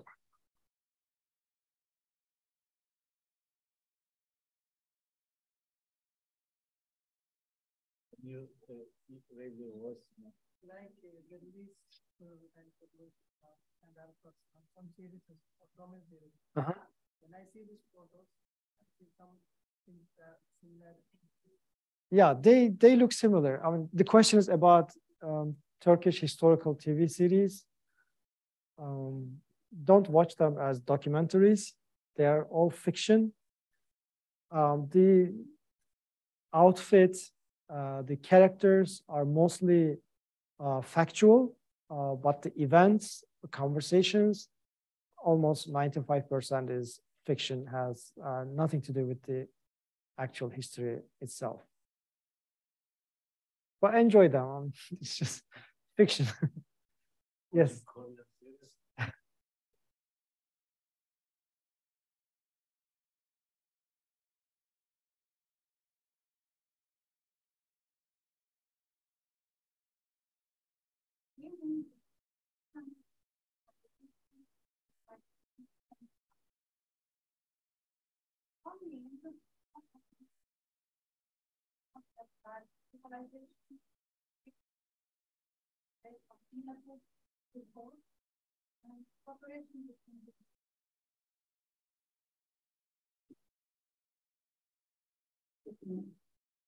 First of all, I will thank you for having us been together and for the informative lecture and the very rich topic. Thank you very much. I just have a commentary and I wish you can give your feedback on it. It's about the naming Islamic validation as a faith Islamic validation. All means we all agree on the concept that civilization is indeed a common outcome based on cumulative effort and cooperation between earth and planet. Think that our Muslim ancestors have profound faith in. Therefore, they effectively benefit from these resources and techniques, mainly the paper and batch protocol, the Persian architectures, and so on. They never denied the early effort, but relied on them, but there was not a heavy reliance on those resources. Thus, they translate their works, reshape the science based on evidence. They, in fact, could free their minds from following blindly others' findings. This is what history is telling us. They had that critical thinking that led them to question everything before they embraced a position for it. This is what we call temptation. And accordingly, it contributes to the civilization not only by providing tangible and useful inventions, but also by making these things in a unique way. What I mean by unique way, putting ethics at first place.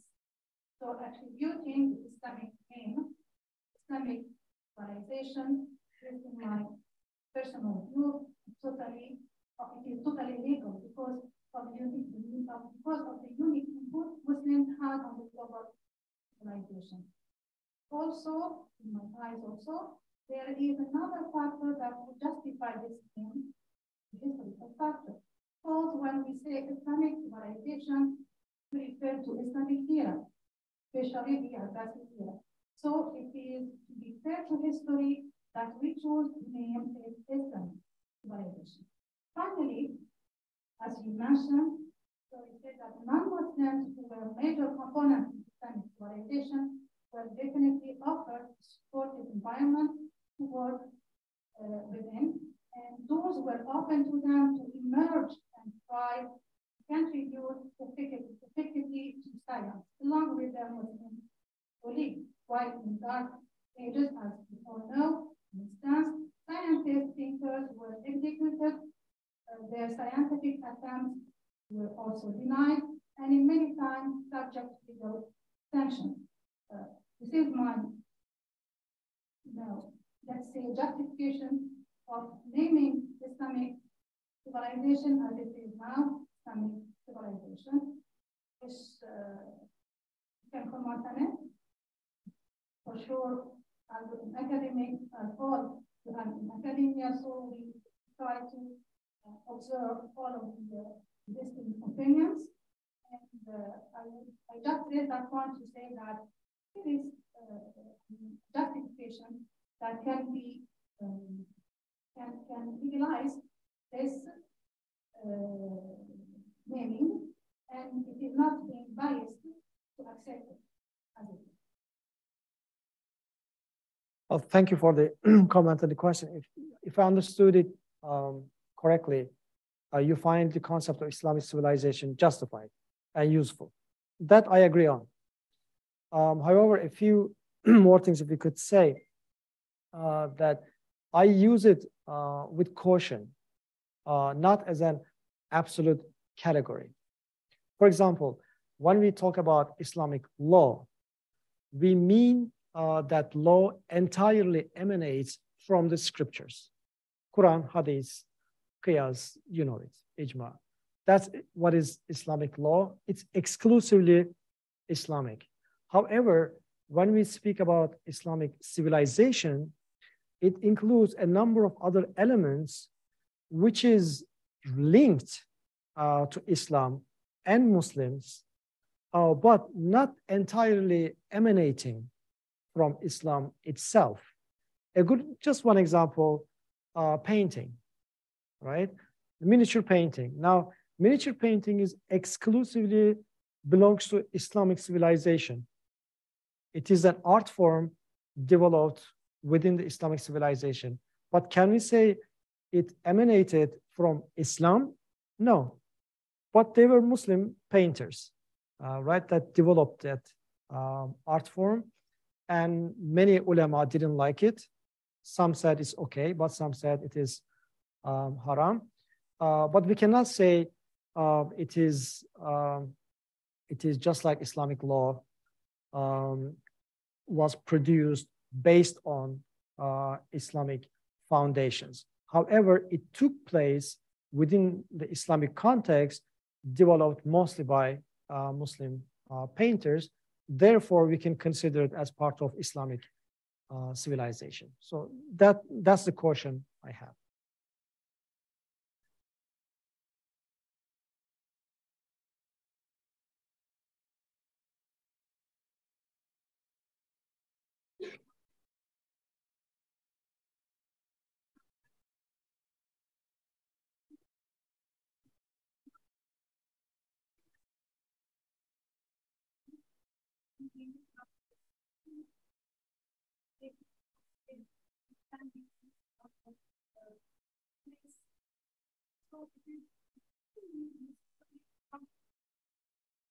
That I agree.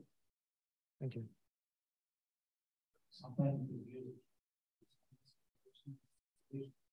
Yes. Or sometimes said Muslim civilization too.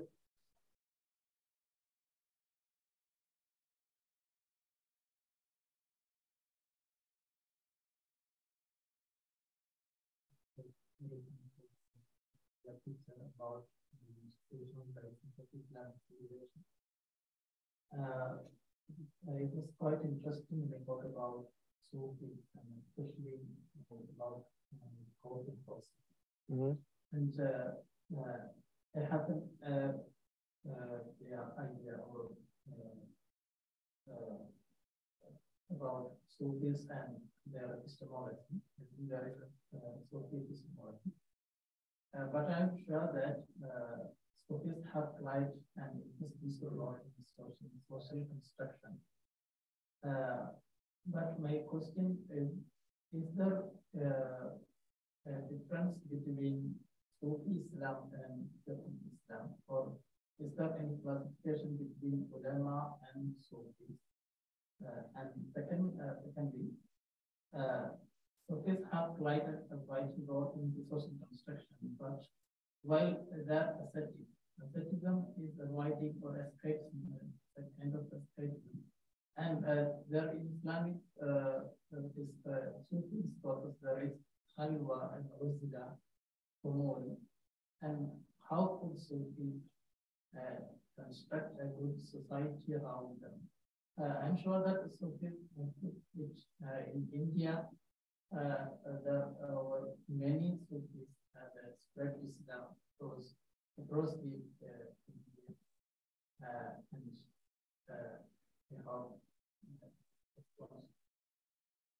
Yeah, that's sure.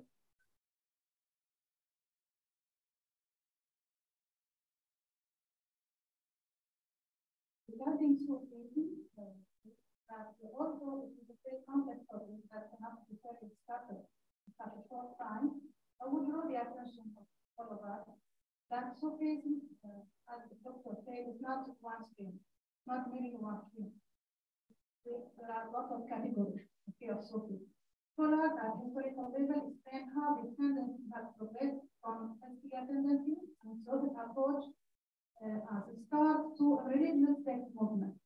Also from Sufis, there were ulama who were warning themselves from giving up on ilm because the getting from ilm can easily get to be straight from the truth, thinking that you actually reach the truth. And the critical review was addressed from great leaders of Sufia themselves, named, for example, Dr. Abdul Hakim, who maybe was a famous figure in Cambridge University, who is great Sufi himself. Of course, there were multiple factors that made Sufism emerge in some regions and that affected in others. Sufism in Andalus, for example, political factors or colonial differences would sometimes, like Sufism, lead the population in that spiritual form rather than having fuqaha at the forefront, because they would encourage people to fight the colonialism via army jihad, not only by jihad in nafs or chanting or dhikr. That was the case, for example, this is what literally happened during the French colonization of North Africa, but that was in the late 19th, while in the 80s, one of the great Sufis who is in the other side, the colonialism, also Muhammad al-Fatih, is a great figure of Sufia, mashallah, he was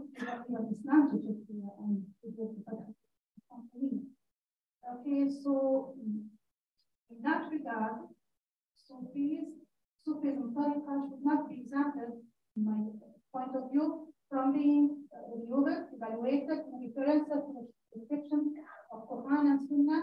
If it came to motive validation, we have to use rationalism here, maintain our heritage with high standards, namely building our conception for perception based on evidence, either from naql or logical reasoning or aql.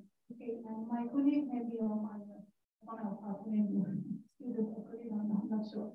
So has maybe read the same, concept, which is very different between Sufia and Fuqaha. Means, did Sufis give up on ilm as we hear, or there are many tendencies, many categories. Some were really ulama and some were not. Some were less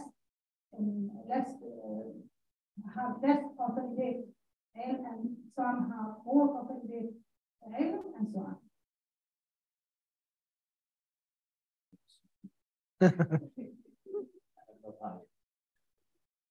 Thank you very much. I take this as a comment because there are two aspects to this question. In response to both comments and questions, one question is, what is Islamic civilization, which is the topic of this lecture? The other question is, what is Islam, right? And your comments and questions are more about what is Islam rather than what is Islamic civilization. Now, from civilizational perspective, Sufism, Tasawwuf is of course 100% part of Islamic civilization. The Sufis, whether you like it or not, they consider themselves Muslims, pious. They accepted the scriptures, the Prophet, everything that Islam is about. But they had a different way of finding the truth than the ulama. They did not accept mostly the exclusive authority of the ulama. So they had their own ways of interpreting scriptures and getting related to the divine. Right now, all they do, because it took place in relation and in manifestation to Islamic scriptures and the broader faith tradition. Of course, Sufism is part of Islamic civilization.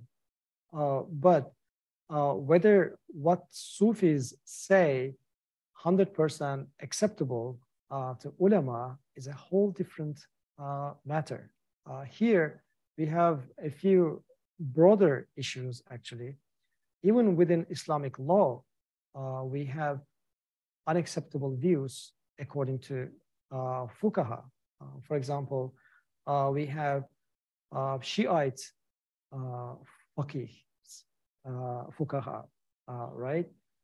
Whose opinions might be quite unacceptable for Sunni fuqaha, yet alone between Sufis and ulama. And we also know, since the rise of Sufiya, you know, Hallaj was hanged in Baghdad. So a number of Sufis were executed for heretical views. They were accused for disbelief. So discussing that is quite unfruitful here because it's endless. It's been discussed for ages. But we know that a number of beliefs and acts of Sufism was widely criticized by the fuqaha, but they were hardly accused for disbelief. It's very extreme. But I know countless treatises written against Sufi practices. For example, the music. We have so many treatises against raqs, the dancing of Sufis, or certain understandings of religion, such as rabita, the authority, and their interpretation of certain Islamic obligations. They were widely criticized by the ulama, but unless they are very against the word of the book, they were not accused for disbelief. On the other hand, there were Sufi groups who actually accused the ulama and others for disbelief, and they became a lot more controversial. But when we speak here, we mostly speak about mainstream Sufis who more or less became reconciled with the learned tradition of Islam. And we know so many jurists who happen to be Sufis, or Sufis happen to be jurists, especially in later Islamic history. Yes. Oh. There you go. Well, maybe as a constructive crossover point, we should mention Al-Ghazali, because his brother was a Sufi. Yeah. And some of the Sufi thoughts also went into his philosophy.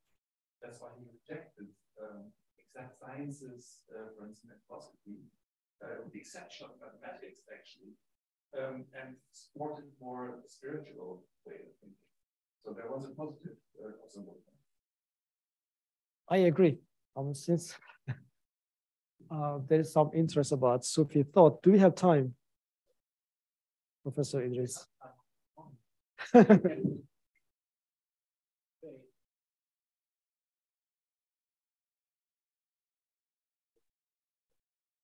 let's make this the last question, Dan. Yes, that's a very important question. It relates to other question and comments as well. I think one of the major disputes or controversies in the broader Islamic history is about the authority of knowledge or epistemological dispute as to how do you reach the truth. In the beginning, I talked about how ulama thought. So ulama's take is very simple. It is naql. It's conveyed knowledge, and the only way you do is to know is to educate yourself. So you know the instrumental skills such as language, logic, etc., so that you know the intention of the divine, intention of the revelation by investigating into the scriptures, right? On the other hand, the philosophers thought, well, they said there is no difference, many of them, not all of them. They thought, well, there is not much difference between a prophet and a philosopher because philosophers reach the same conclusion as prophets through contemplation, because there is only one truth for all these three categories, Sufiya, Falasifa, and Fuqaha. There are no multiple truths. Truth is one. The question is, how do you reach there, right? So ulama says, we don't know. We had to be taught. That's why Allah revealed the truth. And by studying the revelation, we know.